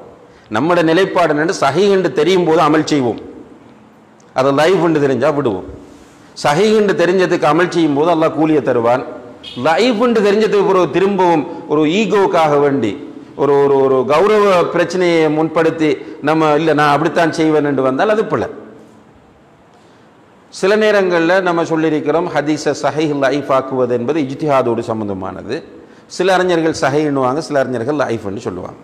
இந்த நேரத்தில் பொதுமக்கள் என்ன செய்யணும்னா அவங்களுக்கு நம்பகமான ஆலிம் சொல்லக்கூடிய நிலைப்பாட்டை எடுக்க வேண்டியது. அவங்களுக்கு நம்பகமான ஆலிம் சொல்வது லைஃப்ன்றது சரின்னு பட்டால் அவங்க லைஃப்ன்னு எடுத்துகிட்டு அதை விட்டுற வேண்டியது, அல்லது சஹீன்னு பட்டால் சஹீயை எடுத்துகிட்டு போக வேண்டியது. இதில் பித்அத் என்ற நிலை கிடையாது. ரைட். அந்த இப்போ நெஞ்சில் தக்பீர் கட்டுற வாரதும் லைஃபானது. அதுக்குரிய நியாயங்கள் தேவைண்டா அதை தனியாக நம்ம தரலாம். மூணாவது அமைப்பு என்னென்னா, புகாரியில் வரக்கூடிய ஹதீஸ், ரசூலுல்லாஹி அலைஹி வஸல்லம் அவர்கள் தனது வலது கையை இடது கையின் மீது வைப்பார்கள். இந்த இடத்துல சாயித்னு சொன்னால் இந்த இடத்துக்கு சொல்கிறது. இப்போ வலது கையை இடது கையின் மீது வைப்பார்கள். இன்னும் இவர் வச்சிருக்கிற அந்த முறையில் இதுதான் புகாரியில் வரக்கூடிய 100% சஹீஹான ஹதீஸ். அப்போ அப்படி வைக்கக்குள்ள நமக்கு எங்கே வருதுன்னா நெஞ்சு கிட்டத்தான் வருது. இப்படி கொண்டு நெஞ்சில் இப்படி வைக்கிற மாதிரி வராது. வலது கையின் மீது இடது கையின் மீது வலது கையை வைக்கும்போது நோமலாக வச்சு பாருங்க, தோலை தூக்காமல் கஷ்டப்படாமல் வச்சாலும் அவர் வச்சிருக்கிற இடம் எங்கே இருக்கு? அந்த நெஞ்சுக்கிட்டத்தான் வருது. அப்போ இதுதான் இதில் வல்லாஹு ஆலம் மிக சரியான முறையாகும். இன்னும் சில மக்களுக்கு யாரோ சொல்லி கொடுத்திருக்காங்க, இடது பக்கம் இருக்கு இதயம். அது சும்மா அப்படி கேள்விப்படுறத சில ஆக்கள் பிடிச்சிக்குவாங்க. இதயம் இடது பக்கத்தில் இருக்கு. எனவே தக்பீர் இடவுல எப்படி காட்டணும்? அல்லாஹ் அக்பர்ன்னு இப்படி காட்டும் சில ஆக்கள். இப்படி பார்த்துருப்பீங்க. இதெல்லாம் சும்மா நம்மளை வருத்தி கொள்ளக்கூடிய மார்க்கம் காட்டித்தராத முறைகளாகும். அப்போ தக்பீருக்கு கையை தூக்குறது இந்த முறையில், கட்ட வேண்டியது இடது கையின் அந்த சாயிதில் வலது கையை வைத்து இப்படி பிடிக்கக்கூடிய மாதிரி வச்சுக்கொள்ளணும். இப்போ ஒருவர் இப்படி தொப்புளுக்குள்ள வைக்கிறார் என்று சொன்னால் அவர் அந்த ஹதீஸின் அடிப்படையில் செய்கிறேன் என்று சொன்னால் பிழை வர போக்கு. தொப்புளுக்குள்ள வைக்கிறார் ஹதீஸின் அடிப்படை. இன்னும் சிலர் நீங்கள் பார்க்கலாம், இப்படி இந்த துண்டை விட்டுருவாங்க, இப்படி இதை தொங்க விடுவாங்க. நிறைய பேர் அது ஒரு ஸ்டைல் மாதிரி செய்கிறாங்க, இப்படி தொங்க விட்டுட்டு நிற்கிறது. இதுவும் பிழையான ஒரு முறையாக இப்படி விட்டுட்டு இப்படி நிற்பாங்க. இடது கையின் மீது வலது கையை வைத்து இப்படி நம்ம பிடிக்கக்கூடிய முறையில் நின்று கொள்ளணும். இன்னும் சில சகோதரர்கள் இளைஞர்கள் நான் பார்த்திருக்கேன், தக்பீர் இப்படி நிற்கிறாங்க. இது எங்கே பழையின முறையே தெரியாது, இதில் கையை வச்சு பிடிச்சிக்கிறாங்க முழங்கையடி. நல்ல ஆக்களும் மார்க்கத்தில் நல்ல ஈடுபாடு உள்ள ஆக்களும் இப்படி பிடிச்சி நிற்கிறத பார்க்குறோம். இதெல்லாம் பிழையான முறைகளாகும். அல்லாஹு தஆலா ஆலம். அதுக்கு பிறகு நம்ம ஓத வேண்டியது என்ன என்று கேட்டால், அதிகமான ஹதீஸ்களில் வருது, ரசூலுல்லாஹி அலைஹி வஸல்லம் தக்பீர் என்ன ஓதுவாங்க? அல்லாஹும்ம பாஇத் பைனி வ பைன ஹதாயாய கமா பாஅத்த பைனல் மஷ்ரிக் வல் மக்ரிப் அல்லாஹும்ம நக்கினி மினல் ஹதாயா கமா யுனக்கா தௌபுல் அபியது மினத் தனஸ் அல்லாஹும்ம அக்ஸில்னி மின் ஹதாயாய பில் மாஇ வத் தல்ஜி வல் பரத் என்று வரக்கூடிய அந்த துவாவை தான் அதிகமாக ஓதும். அந்த துவா பாடமானவங்க கை தூங்குவாங்க. மாஷா அல்லாஹ், ஒரு 10 பேர்கிட்ட இருக்கலாம். மற்றாக்கள் ட்ரை பண்ணுங்க என்று அதிகமாக ரசூலுல்லாஹ் ஓதினது இதைத்தான். அதே போல் வஜ்ஜகத்தும் ஓதி இருக்கிறார்கள். அப்போ பெரும்பாலும் நம்ம வஜ்ஜகத்தை தான் ஓதுறோம். இது ரெண்டுமே சர்ச்சை இல்லாத சஹீஹானவை. ஆனால் சில நேரங்களில் சுப்ஹானக்கல்லாஹும்ம வ பிஹம்திக வ தபாரக இஸ்முக வ தஆலா ஜத்துக வ லா இலாஹ கைருக என்கிற துவாவையும் சில சகோதரர்கள் பாடமாக்கி இருக்கிறாங்க. அதில் சர்ச்சை இருக்குது, சஹீஹா லைஃபா என்கிற சர்ச்சை இருக்கிறது. ஷேக் அல்பானி ரஹ்மத்துல்லாஹி ஹதீஸ் கலை அறிஞர் சொல்கிறார், அது ஹசன் என்று சொல்கிறார். அது சரின்ற பட்டு யாராவது பாடமாக்கி ஓதினா தப்பில்லை. ஆனால் எப்போவுமே நம்ம எது நம்ம இந்த தக்பீர் விஷயத்தில் சொன்னோமே, புகாரியில் வர்றது 100% சஹி, மற்றது இது சஹீஹ்ன்ற ஒரு குரூப் சொல்லுது, லைஃப்ன்ற ஒரு குரூப் சொல்லுது, நெஞ்ச தொப்புளுக்குள்ள லைஃப்னு சொல்லுது. இப்போ புத்திசாலி எதை எடுக்கணும்? 100% சஹீஹா இருக்கக்கூடிய புகாரியில் வர்றது தான் எடுக்கணும். அதே போல தான் இந்த ஓதுற விஷயத்திலையும் 100% சஹீஹானது அல்லாஹும்ம பாஇத் பைனி வஜ்ஜஹத். எனவே பெரும்பாலும் அதை நடைமுறைப்படுத்தினோம் என்றால் ஹைராகும். அதுக்கு பிறகு நாம் சூரத்துல் ஃபாத்திஹா ஓத வேண்டும். தனியே தொழக்கூடிய ஒருவர் கண்டிப்பாக சூரத்துல் ஃபாத்திஹாவை ஓத வேண்டும். சுன்னா அவுது பிஸ்மி சொல்லி ஓதுவது. சூரத்துல் ஃபாத்திஹாவை அவுது பிஸ்மி சொல்லி ஓதுவது சுன்னத்தாகும். தனியே தொழக்கூடிய ஒருவர் அவுது பிஸ்மி சொல்லி சூரத்துல் ஃபாத்திஹாவை கட்டாயம் ஓத வேண்டும். சூரத்துல் ஃபாத்திஹா ஓதாட்டி தொழுகை இல்லை. இரண்டாவது சூரத்துல் ஃபாத்திஹா முடிஞ்சதுக்கு பிறகு வேறு ஏதாவது ஒரு சூறா ஓதுறது. இப்போ தனியே தொழக்கூடிய ஒருவருடைய தொழுகையை பற்றி நான் இப்போ பேசிட்டு இருக்கிறேன். அவர் சூரத்துல் ஃபாத்திஹா அப்புறம் இன்னொரு இதை ஓதுவார். ஓதி முடிஞ்சதுக்கு பிறகு அவர் ருக்குவுக்கு போக வேண்டும். ருக்குவுக்கு போகிற நேரத்தில் அவர் என்ன செய்யணும்? திரும்ப அல்லாஹு அக்பர் என்று கைகளை உயர்த்தி கொண்டு தான் ருக்குவுக்கு போக வேண்டும். ருக்குவில் இருக்கும்போது சில சகோதரர்கள் என்ன செய்கிறாங்கன்னு சொன்னால், முழங்காலுக்கு மேலே கையை வச்சுக்குவாங்க.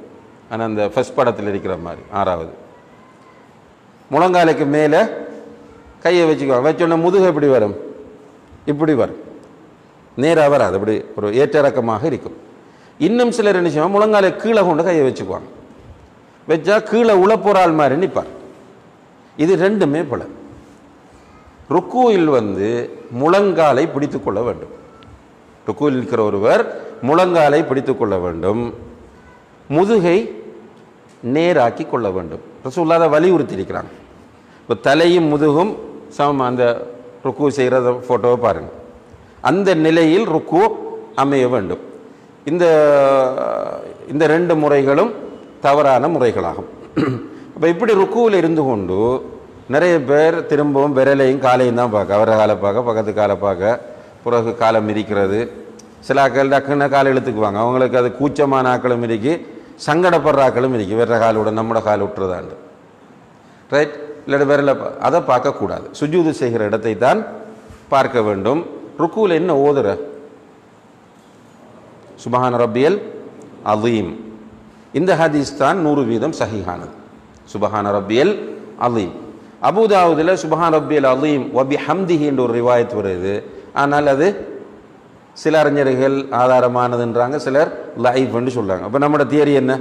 100% சஹீஹானத்தை எடுக்கிறது. எனவே சுபஹான ரப்பியல் அலீம் என்பது தான் நம்ம ஓதணும். எத்தனை தடவை ஓதணும்?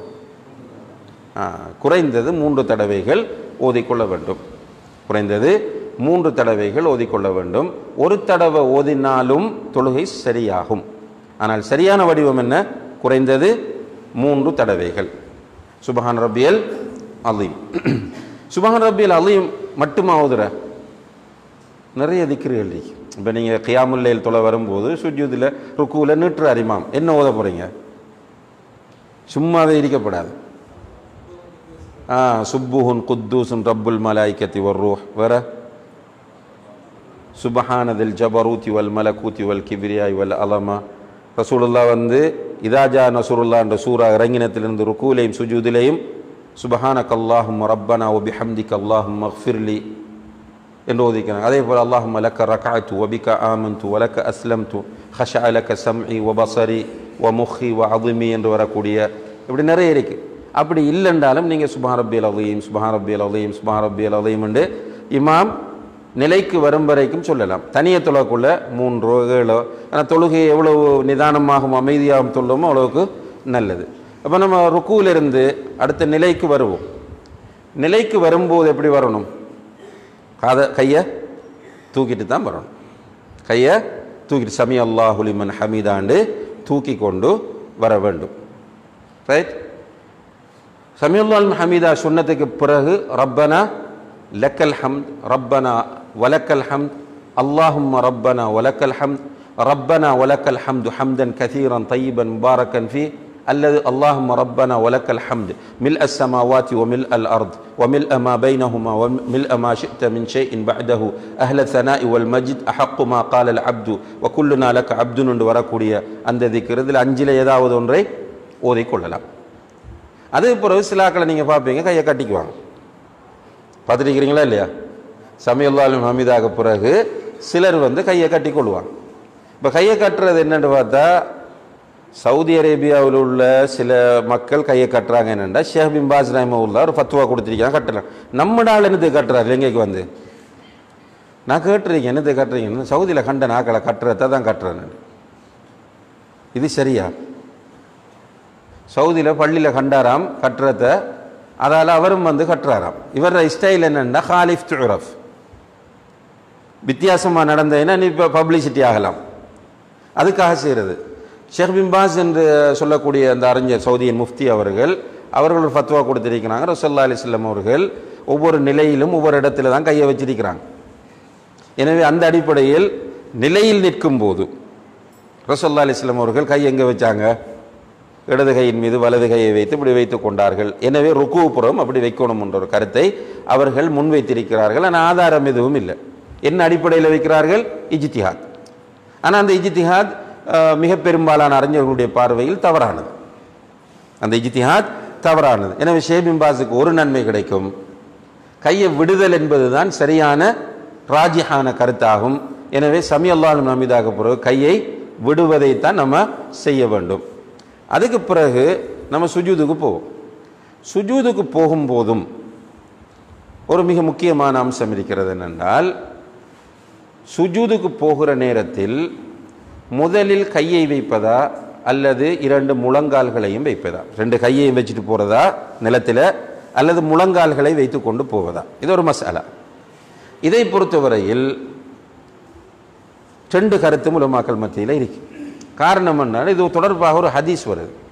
அந்த ஹதீஸில் எப்படி வருது என்றால், சுஜூதுக்கு போகும்போது நீங்கள் ஒட்டகம் உட்காருவது போன்று அல்லது படுப்பது போன்று படுக்க வேண்டாம், உட்கார வேண்டாம். முதலில் காலை வைத்து 2வது கையை வைத்து செல்லுங்கள். அப்படி வருது அந்த ரிவாயத்தில். விளங்கான சொல்றது. ரசூலுல்லாஹ் என்ன சொல்றாங்க? ஒட்டகம் படுப்பது போன்று நீங்கள் படுக்க வேண்டாம். அப்ப என்ன சொல்றாங்கன்னா, ஒட்டகத்துக்கு மாற்றமாக நீங்கள் செய்யுங்கள். முதலில் காலை வையுங்கள், பிறகு கையை வையுங்கள் என்று வருது. ஆனால் ஹதீஸில் தெளிவான அம்சம் எது? ஒட்டகம் படுக்கிற மாதிரி படுக்கப்படாது. ஒட்டகத்தை பற்றி யாருக்கு தெரியும்னா, ஒட்டக உரிமையாளர்களுக்கு நல்லா தெரியும், ஒட்டகம் வச்சிக்கும் மேய்க்கிறார்களுக்கு. உண்மையாக ஒட்டகத்தினுடைய நிலையை பார்த்தீங்க என்றால், முதலாவது காலை வைக்கும், 2வது தான் கையை வைக்கும்.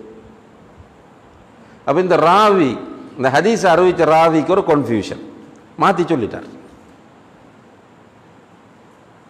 கையை வைத்து செல்லுங்கள் என்று சொன்னது போல காலை வச்சு போங்கன்னு சொல்லிட்டார். எனவே இமாம் இப்னுல் கய்யிம் அல் ஜௌஸிய்யா ரஹிமஹுல்லாஹ் அவர்கள் இதை பற்றி பூரணமான ஒரு விளக்கத்தை தந்துட்டு என்ன சொல்றாங்க என்றால், சரியான முறை என்ன? முதலில் கையை வைத்து செல்ல வேண்டும், பிறகு காலை வைத்து செல்ல வேண்டும். விளையாண்டு தானே?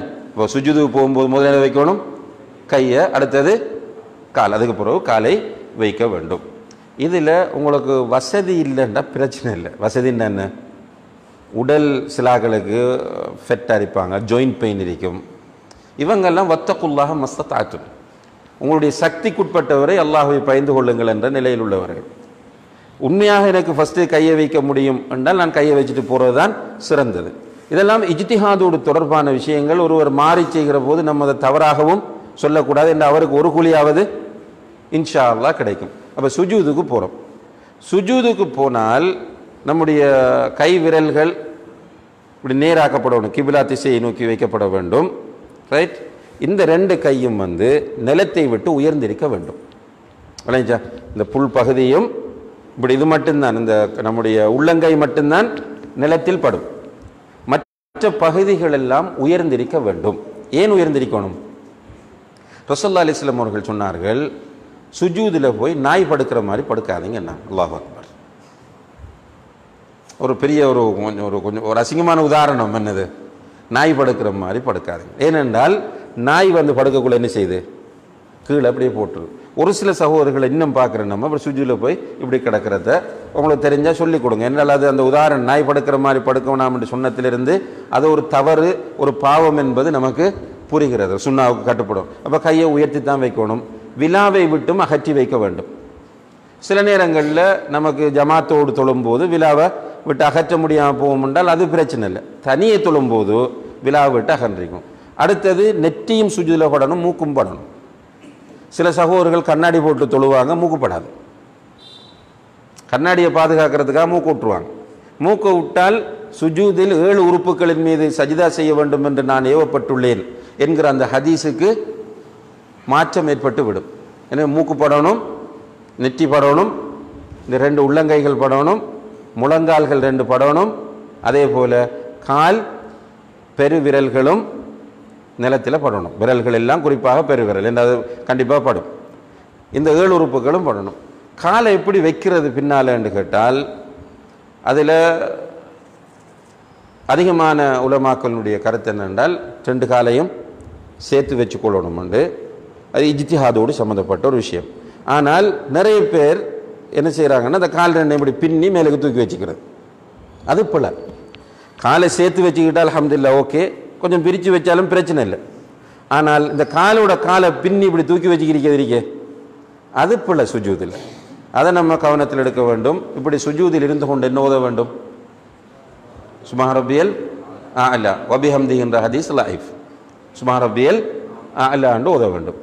அதுக்கு பிறகு 3 தடவை ஓதணும். அதுக்கு பிறகு வந்த மற்ற சுப்புன் குத்தூசுன், அதே போல் சுப்ஹானக்கல்லாஹும்ம ரப்பனா பிஹம்திக்கல்லாஹும்ம ஃபிர்லி, சுப்ஹானதில் ஜபருத்தி வல் மலக்கூத், சஜத வஜ்ஹியல் அல்லதி ஹலகஹு என்கிற எல்லாம் ஓதலாம். இது போக துஆக்களையும் நம்ம ஓதிக்கொள்ளலாம். என்ன துஆ ஓதுறது சுஜூதில்? ரசூலுல்லாஹ் ஓதின சில துஆக்கள் இது. உதாரணமாக சுஜூதில் அல்லாஹும்ம ஆத்தி நஃப்ஸி தக்வா ஓதிருக்கிறாங்க, அல்லாஹும்ம யா முகல்லிபல் குலூப் ஓதிருக்கிறாங்க. இப்படி ரசூலுல்லாஹ் கேட்ட துஆ, அந்த துஆக்கள் அதே போல் அல்லாஹும்ம ஃபிர்லி தம்பி குல்லஹு திக்கஹு வ ஜில்லஹு வ அவ்வலஹு வ ஆஹிரஹு என்று வரக்கூடிய துஆ ஓதிருக்கிறாங்க. இந்த துஆக்கள் பாடம் என்றால் ஓதிக்கொள்ளலாம். இது அல்லாமல் பொதுவாக உங்களால் துஆ கேட்க முடியும் என்றால் அல்ஹம்துலில்லாஹ் அரபியில் தெரியும் என்றால் தாராளமாக உங்களுக்கு பாடமான துஆக்களை நீங்கள் ஓதிக்கொள்ளலாம்.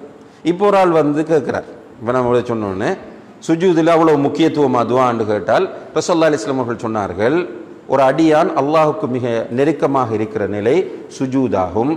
ஃபஅக்ஸிரு ஃபீஹி துஆ, அதிலே அதிகமாக துஆ செய்யுங்கள் என்று சொன்னாங்க. சுஜூதில் அதிகமாக துஆ கேளுங்க. ஏன் அதிகமாக துஆ கேட்கணும்? ஃபகமீனுன் அன் யுஸ்தஜாப லஹு, அந்த துஆ ஏற்றுக்கொள்ளப்படுவதற்கு மிகவும் அருகதையானது. இப்போ ஒரு ஆள் கேட்குறார், எனக்கு துஆ ஒன்றும் பாடவும் இல்லை, அரபிலையும் எனக்கு துஆ ஓத தெரியாது, நான் என்ன செய்கிறேன்னு கேட்குறார். இவருக்கு என்ன பதில்? தொழுகையின் மொழி அரபாகும், தொழுகையின் மொழி அரபாகும். தொழுகையில் உள்ள விஷயங்கள் அனைத்தும் அரபியில் தான் செய்யப்பட வேண்டும். அல்லாஹ் அக்பர் என்பது அரபியில் சொல்ல வேண்டும். அல்லாஹும்ம பாயித் பைனி அரபியில் ஓத வேண்டும். சூரத்துல் ஃபாத்திஹா அரபியில் ஓத, மற்ற சூறாவை அரபியில் ஓத வேண்டும். சுப்ஹான ரப்பியல் அஸீம் அரபியில் ஓத வேண்டும். சுப்ஹான ரப்பியல் அலா அரபியில் ஓத வேண்டும். அத்தஹியாத்து அரபியில் ஓத வேண்டும். ஸலவாத்து அரபியில் ஓத வேண்டும். இப்போ தொழுகையில் உள்ள ஒவ்வொரு விஷயத்தையும் அரபியில் தான் ஓத வேண்டும். இது அடிப்படையான விஷயம். ஆனால் தொழுகைக்கு புறம்பாக உள்ள விஷயங்களை பொறுத்தவரையில், குறிப்பாக துஆவை பொறுத்தவரையில், அதை கண்டிப்பாக அரபியில் தான் ஓத வேண்டும் என்ற அவசியம் கிடையாது. காரணம் என்னென்று கேட்டால் ரசூலுல்லாஹி அலைஹி வஸல்லம் அவர்கள் சொல்லுகிறார்கள், சுஜூதில் அதிகமாக துஆ கேளுங்கள், அங்கு கேட்கப்படும் துஆ ஏற்றுக்கொள்ளப்படுவதற்கு மிக தகுதியானது என்று சொல்கிறார்கள். இப்போ அரபியில் ஒரு துஆ பாடம் இல்லை, நிறைய பேர் இருக்காங்களா இல்லையா? அப்படி துஆ பாடமும் இல்லை, ஆனால் அவருக்கு நிறைய பிரச்சனை இருக்கு, அவர் கேட்கணும் என்று விரும்புகிறார். அடுத்தது சுஜூதில் இருக்கும்போது ஒரு அடியான் அல்லாஹுக்கு மிக நெருக்கமாகவும் இருக்கிறார். அந்த நேரத்தில் அவர் அவருடைய மொழியில் துஆ கேட்க விரும்பினால் தடை கிடையாது. நல்லா புரிஞ்சுக்கணும், கேட்கணும் என்று நான் சொல்லலை. நான் உங்களுக்கு ஆரம்பத்தில் இருந்து சொல்லிட்டு வரேன், ரசூலுல்லாஹ் கேட்ட துஆக்களை ஓதுங்கள், அரபியில் வேறு துஆக்கள் பாடமாக இருந்தால் ஓதுங்கள் என்பதை தான் சொல்லி கொண்டு வரேன்.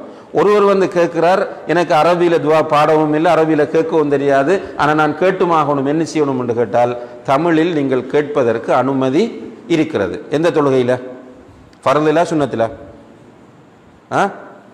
சுஜூதில். எதில்? சுஜூதில். எனவே சுஜூதுக்கு ஃபர்லு சுன்னத்தெல்லாம் பிரிக்க தேவையில்லை. சுஜூதில் தமிழில் துஆ கேட்க அனுமதி இருக்குதான்னு கேட்டால் தடை இல்லை. சுஜூதில் தமிழில் துஆ கேட்பதற்கு தடை இல்லை. ஒருவர் விரும்பினால் அவர் துஆ கேட்கட்டும், விடுங்கள். உங்களுக்கு விருப்பம் இல்லை என்றால் நீங்கள் கேட்காமல் விடுங்கள். நல்லா விளங்கிக் கொள்ளும். இதை உங்களுக்கு பிடிக்கல, எப்படி நான் தமிழில் துஆ கேட்கன்னு நினைச்சிங்கன்னா நீங்கள் கேட்காம விடுங்க. ஒருவர் கேட்கப் போகிறேன் என்று ஆசைப்பட்டால் அவரை தடுக்கிற உரிமை உங்களுக்கு கிடையாது, தெளிவான ஆதாரத்தை நீங்கள் கொண்டு வருகிற வரை. வல்லாஹு ஆலம். அதுக்கு பிறகு நம்ம நடு இருப்புக்காக வேண்டி வர வேண்டும். நடு இருப்புக்கு அல்லாஹு அக்பர் என்று வருவோம். அல்லாஹ் அக்பர் என்று வந்து நம்ம உட்காரும் போது கைகளை முழங்கால்களில் வைத்துக் கொள்ள வேண்டும். பின்னுக்கு பாருங்க, காலை இப்படித்தான் இருக்கணும். கால் இடது காலின் மீது உட்கார்ந்து வலது காலை நாட்டி வைத்துக் கொள்ள வேண்டும். முடியாத ஆக்களுக்கு விதிவிலக்கு, உடல் பிசிக்கலி முடியாத ஆக்களுக்கு அது விதிவிலக்கு. அதால் பார்த்து போட்டு ஜட்ஜ் பண்ணாதீங்க. மௌலவி தொழுவிப்பார் சில நேரம் முன்னுக்கு அவர் மடித்து வைக்க மாட்டார். எவ்வளோ நேரம் பேன் பண்ணி போட்டு பாருங்கள் உட்காந்துக்கிறீங்க. இவன்லாம் இப்படித்தான் ஒன்றை சொல்லுவான், ஒன்றை செய்வான், அவசரப்படாதீங்க. அவருக்கு சில நேரம் காலை இல்லாமல் இருக்கும். உங்களுக்கும் அதே சட்டம்தான். சுண்ணாவை ஹயாத்தாக்குறதுக்கு உங்களுக்கு முடியுமாக இருக்கும்போது அல்ஹம்துலில்லாஹ் செய்யுங்கள், முடியாட்டி விதிவிலக்கு. முடியுமாக இருந்தால் இதுதான் சுண்ணாவான முறையாகும். என்ன சொல்லணும் நடிருப்பில்? சொல்லுங்க, அந்த துவா தெரிஞ்சவங்க கை தூங்குவா. நடிருப்பில் ஓத வேண்டிய ரப்பி ஃபிர்லி வர்ஹம்னி வஜ்புர்னி வஹ்தினி வாஃபானி, இந்த துவா பாடமானவங்க கை தூங்குவா. மாஷா அல்லாஹ். ஆனால் நம்ம எல்லாம் நீங்கள் எல்லாம் மாஷா அல்லாஹ் தொழுகையாளிகள் பாருங்கள், சுன்னத்தான துவாவை பாடமாக்கல, கொஞ்சம் பேர் தான் கையை தூக்குறீங்க. அதாவது நம்ம கிளாஸ் நடத்துகிறோம், கேட்டுட்டு போகிறது முடிஞ்சு. நம்மளோட தொழுகை இது. இதால் ரியாஸ் மொழிக்கலாகவும் இல்லை, இத்ரிஸ் மொழிக்கலாகவும் இல்லை, பரக் மொழிக்கலாகவும் இல்லை. ரைட், இது நம்மளோட தொழுகை. எனவே கொஞ்சம் டைம் ஒதுக்குங்க. இதெல்லாம் முக்கியமான விஷயங்கள், பாடமாக்குங்க. ரைட். இப்போ ஒவ்வொன்றா நான் கேட்டிருந்த அந்த சிக்கல் வரும்னு நினைக்கிறேன். வஜ்ஜகத்து பாடம் இல்லாதாக்களும் இருக்கு, அல்லாஹும்ம பாயித் பைனி பாடம் இல்லாதாக்களும் இருக்கு. நம்மளோட தொழுகை அல்லா இடத்துல ஏற்றுக்கொள்ளப்படணும், பூரணமாக அமையும். இப்போ ரப்பிக்ஃபிர்லி வரஹம்னி என்ற அந்த துவாவை ஓதிக்கொள்ளணும் மினிமம். அப்படி பாடம் இல்லைன்றால் ரப்பிக்ஃபிர்லி என்று 2 தரம் சொல்லிக்கொள்ளணும். திரும்பவும் நம்ம என்ன செய்யணும்? சுஜுது போடும். சுஜுதில் ஏற்கனவே சொன்ன மாதிரி செய்யணும். பிறகு நீங்கள் நிலைக்கு வர வேண்டும். நிலைக்கு அப்படியே சுஜூதில் இருந்த மாதிரி எழும்பிக்கு வருவாங்க சிலாக்கள். விளங்குதானே சொல்றது? சுஜூதில் இருந்த மாதிரி அப்படி எழும்பிட்டு வாரது நிலைக்கு. அது போல சுஜூதில் இருந்து இப்படி வந்து உட்காருங்க. இதில் இருக்கிற முறையில், இந்த முறையில் உட்கார்ந்து விட்டு தான் எழும்ப வேண்டும். எழும்பும் போது முதலில் என்ன செய்யணும்? காலை தூக்கணும். கையை ஊண்டிக்கொண்டு காலை தூக்கிட்டு தான் எழும்பணும். இதுதான் சுன்னத்தான முறை. விளங்குதானே சொல்ற? கையை ஊன்றது, காலை தூக்குறது. அந்த முறையில் தான் சுஜூதிலிருந்து நிலைக்கு எழுந்து வர வேண்டும். வந்து தக்பீரை காட்டு அதே போல் தொடர்ந்து நடக்கும்.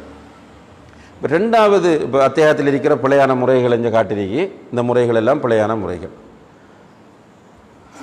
2வது ரக்காத் முடிஞ்சதுக்கு பிறகு அத்தியாயத்துக்கு வருவோம். அத்தியாயத்தில் வந்தால் இந்த முறையில் தான் உட்கார வேண்டும். ரைட். இடது கையால் முழங்காலை பிடித்து கொள்ள வேண்டும். இடது கையால் முழங்காலை பிடித்து கொள்ள வேண்டும். வலது கையை முழங்காலில் வைத்து கொள்ள வேண்டும். தொங்கல்ல வைத்து கொண்டு இந்த 2 விரலையும், சின்னி விரலையும் மோதிர விரலையும் மடிச்சிடுங்க. பிறகு நடுவிரலையும் பெருவிரலையும் சேர்த்து ஒரு வட்டமாக்கும். களிமா விரலை நீட்டுங்க. ரைட். இதுதான் அந்த கையை வைக்கக்கூடிய சுன்னத்தான முறையாகும். இப்போ விரல் என்ன செய்யணும்? அசைக்கிறதா நீட்டி வச்சுக்கிறதா? தொழுகையில் நீங்கள் அத்தையாத்தில் உட்கார்ந்ததில் இருந்து விரலை நீட்டி தான் வைக்கணும். அஷ்ஹது அல்லா இலாஹ இல்லல்லாஹ்க்கு நீட்டுறல, அதுக்கு ஆதாரம் இல்லை. அப்படி நீட்டுறதுக்கு அத்தையாத்தில் உட்கார்ந்ததிலிருந்து விரல் நீட்டப்பட்டு நிற்க வேண்டும். விரலை அசைக்கிறதா இல்லையா என்பதை பொறுத்தவரையில் அஹ்மதில் ஒரு ஹதீஸ் வருது, விரலை அசைப்பது ஷைத்தானுக்கு இரும்பால் அடிப்பதை விட கடுமையானதுன்னு வருது.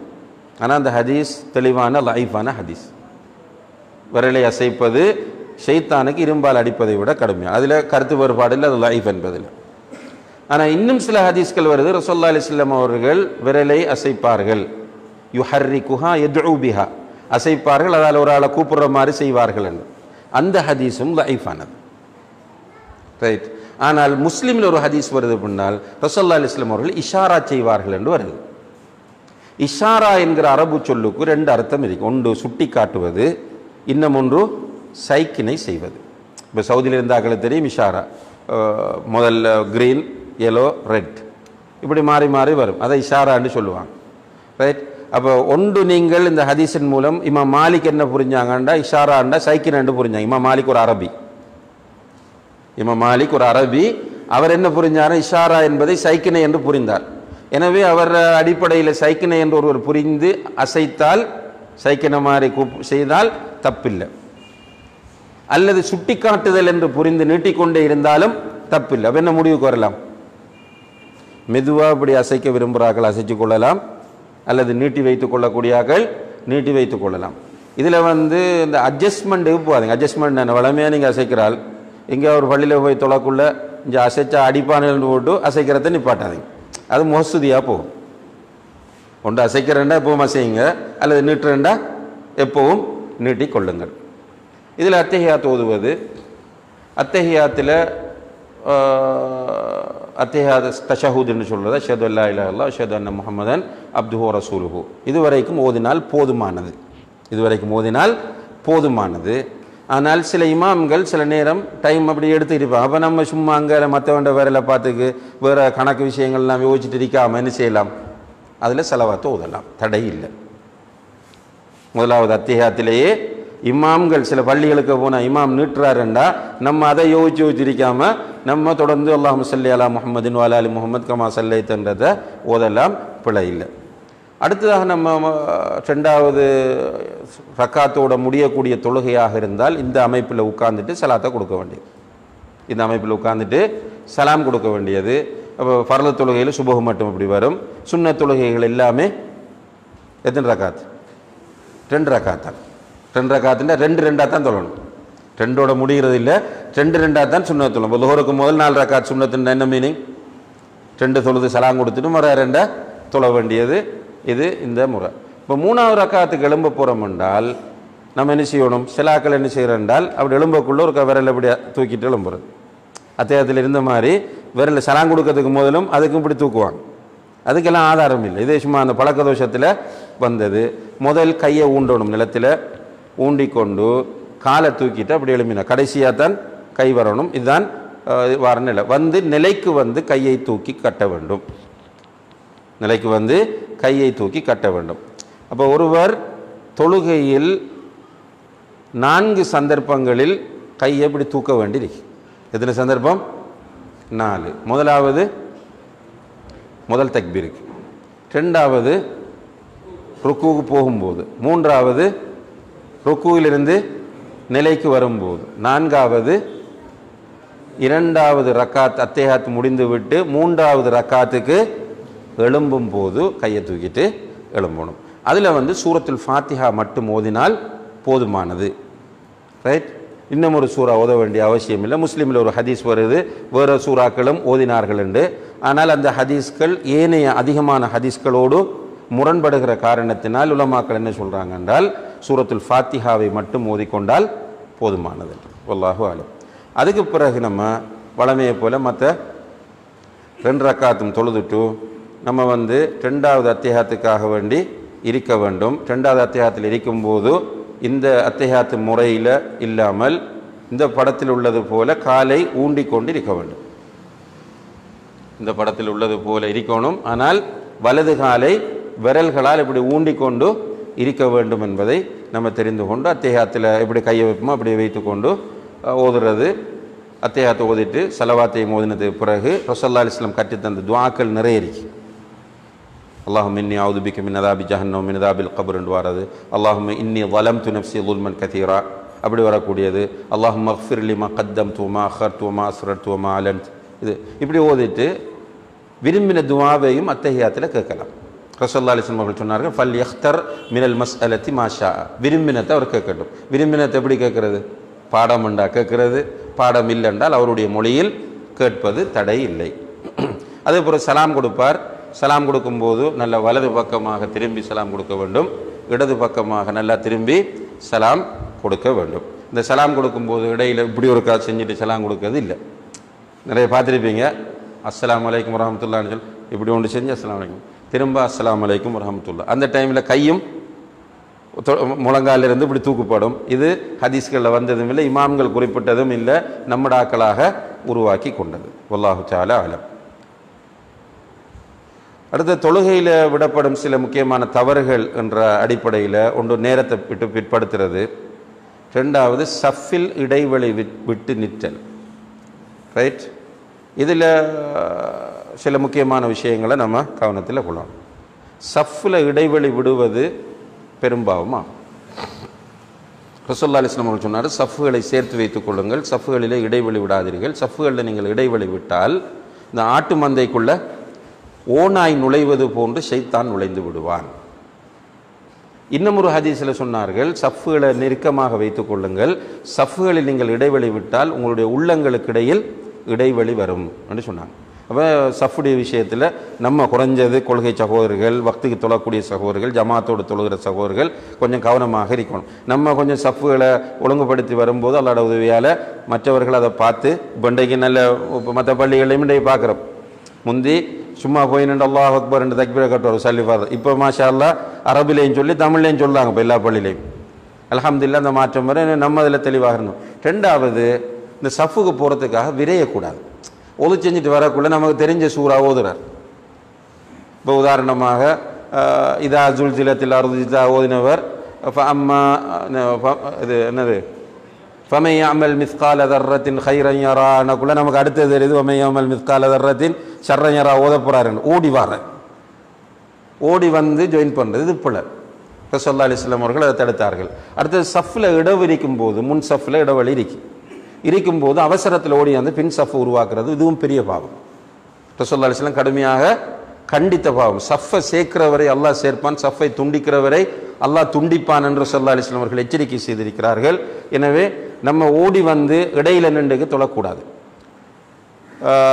அடுத்த விஷயம் உண்டு என்னென்றால், இதில் ரசூலுல்லாஹி அலைஹி வஸல்லம் அவர்கள் ஒரு நாள் ஒரு சஹாபி இப்படி செய்கிறார். அபி பக்ரான்னு சொல்லக்கூடிய ஒரு சஹாபி இப்படி வந்து இடையில தக்பீர் கட்டிட்டார். ரசூலுல்லாஹி அலைஹி வஸல்லம் அவர்கள் சொன்னார்கள், இதுக்கு பிறகு இப்படி செய்யாத, அல்லாஹ் உனக்கு ஆர்வத்தை அதிகப்படுத்தட்டும், இதுக்கு பிறகு நீ இப்படி செய்யாதே என்று சொன்னார்கள். எனவே அந்த இடத்துல நம்ம கவனிக்க வேண்டிய முக்கியமான ஒரு சட்டம் ஒன்று இருக்கிறது என்றால், ஒருவர் ருக்கு இல் இமாமை அடைந்து கொண்டால் அவருக்கு ரக்காத் கிடைக்கும். இந்த கேள்வி நிறைய பேர் கேட்குற ஒரு கேள்வி. இமாமை ருக்குவில் வந்து அடைந்து கொள்கிறார். ருக்குவில் அடையும் போது எப்படி அடையணும் என்றால், அல்லாஹ் அக்பர் என்று வந்து தக்பீர் சொல்லணும் அல்லது கட்டணும். சொல்லி கட்டி சொல்றது சிறந்தது. அல்லாஹ் அக்பர் என்று நிலைக்குரிய தக்பீரை சொல்லி நிலையில் நின்று அதுக்கு பிறகு அவர் ருக்குவுக்கு போய் சேர்வாராக இருந்தால் இமாமோடு அவருக்கு அந்த ரக்காத் கிடைக்கும். இது விளையாட்டு தானே எல்லாருக்கும். இப்போ வாரம் இமாம் ருக்குவில் இருக்கிறார். இப்போ நம்ம என்ன செய்யணும்? வந்து அல்லாஹ் அக்பர் என்று தக்பீர் கட்டி அதுக்கப்புறம் அல்லாஹ் அக்பர் என்று போகிறோம் ருக்குவுக்கு. ருக்குவில் வந்து சுப்ஹான் ரப்பியல் அலீம், சுப்ஹான் ரப்பியல் அலீம், சுப்ஹான் ரப்பியல் அலீம்னு சொல்லணும். இதுவரைக்கும் இமாமும் ருக்குவில் இருக்கிறார், ரைட்? அல்லது ஒரு தரமாவது சுப்ஹான் ரப்பியல் அலீம் என்று சொல்லிட்டோம் ரிலாக்ஸா, இமாம் ருக்குவில் இருக்கிறார். அதுக்கப்புறம் தான் இமாம் சமி அல்லாஹ் ஹமீதாண்டு வாரார். இந்த ரக்காத் சேருமான்னு கேட்டால் சேரும் இன்ஷா அல்லாஹ். இந்த ரக்காத் சேரும். என்ன ஆதாரம் என்றால், பொதுவாக இமாம்கள் சொல்லுவார்கள், மன் அதரக்க ருக்கு ஃபகது அதரக்க ரக்கா, யார் ருக்குவை அடைந்து கொள்கிறார் அவருக்கு ரக்காத் கிடைக்கும் என்று சொல்வார்கள். அதே போல இந்த அபி பக்ரா ரலியல்லாஹு அன்ஹுடைய ஹதீஸில் அவர் இடையில ருக்கு செய்தார், ரக்காத் கிடைக்கல என்ற ரசூலுல்லாஹ் தான் கண்டிப்பாக சொல்லியிருக்கணும், உனக்கு இந்த ரக்காத் கிடைக்காதுன்றத சொல்லியிருக்கணும். ரசூலுல்லாஹ் சொல்லல. எனவே ஷேக் உசைமீன் போன்ற அறிஞர்கள் அவருக்கு ரக்காத் கிடைக்கும் என்பதை மிக தெளிவாக உணர்த்தியிருக்கிறார்கள். அடுத்தது அன்புள்ள சகோதரர்கள், இப்போ நம்ம வாரம் சஃபெல்லாம் ஃபுல்லாக இருக்கு. இப்போ தனியாக நின்று ஒரு சஃப் உருவாக்கலாமா? ஒரு சப்போர்ட்டுக்கு ஆள் இல்லை. தனியை வந்து அல்லாஹ் அக்பர் என்று கட்டிட்டு நான் தனிய சஃபில் உண்டில் நிற்கலாமா என்று கேட்டால் ரசூலுல்லாஹி அலைஹி வஸல்லம் அவர்கள் சொன்னார்கள், லா ஸலாத்த லி முன்ஃபரிதின் ஹல்ஃபஸ் ஸஃப், தனியை நின்று சஃப்புக்கு பின்னால் தொழ இல்லைன்னு சொன்னாங்க. அப்போ என்ன செய்யணுமோ, ரெண்டு வெயிட் பண்ணணும் ஒரு ஆள் வரும் வரை. இப்போ சில பள்ளிகள் என்ன செய்யறாங்க, கொஞ்சம் நான் நிஷா கவனிச்சேன், இந்த சைட் ஃப்ரீயாக தான் இருக்கு, ரைட்? அவர் என்ன செய்யலாம்னா அப்படியே வந்து தொழுகையாளிக்கு முன்னால் நடக்கிறது பிரச்சனை இல்லை. ஜமாத்தோடு இருக்கும்போது இமாமுக்கு முன்னால் தான் நடக்கப்படாது. ஏன்னா இமாமுடைய சுத்ரா மோமுங்களுக்கு சுத்ராவாக அமையும். அவர் வந்து இமாமுடைய வலது பக்கத்தில் நின்று கொள்ளலாம், ரைட்? பின்னால் ஒருவரை இழுத்தெடுக்கிறதுன்றது ஆதாரம் இல்லாத விஷயமாகும். சிலாக்கள் என்ன செய்வாங்கன்னா, முன் சஃபில் உள்ள ஒரு ஆளை பின்னுக்கு இழுத்தெடுப்பாங்க. ஒன்று அவர் வெயிட் பண்ணணும், அல்லது குறைஞ்சது என்ன செய்யலாம்ன்றது கொஞ்சம் இடைவெளி இருந்தால் கொஞ்சம் இடைவெளியை ஃபில் பண்ணி போட்டு அவர் அதுக்குள்ளே நுழைஞ்சிக்கலாம் சஃபில். ஆனால் பின்னால் ஒருவரை இழுத்தெடுப்பது என்பது, முன் சஃபில் உள்ள ஒருவரை பின்னால் இழுத்தெடுப்பது என்பது உள்ளது கிடையாது என்பதை புரிந்து கொள்ளுங்கள். அடுத்த விஷயம் வந்து நியத்தை வாயால் மொழிகிறது. நம்ம ஆரம்பத்தில் சொல்லிட்டோம், அது பித்தாண்டு. அடுத்த சுத்ராவுடைய விஷயத்திலே நம்மகிட்ட ஒரு பெரிய பொடுபோக்கு இருக்கிறது. சுத்ராண்டா தெரிஞ்சவங்க கைத்துங்க. சுத்ரா மாஷா அல்லாஹ், பெரிய ஒரு க்ரௌடுக்கு சுத்ரா தெரியுது. சுத்ரா என்றால் ஒரு தொழுகையாளி தனக்கு முன்னால் ஏற்படுத்தக்கூடிய தடை அல்லது திரை. ஒரு தொழுகையாளி தனக்கு முன்னால் ஒரு தடையை ஏற்படுத்தலாம் தற்செயலாக.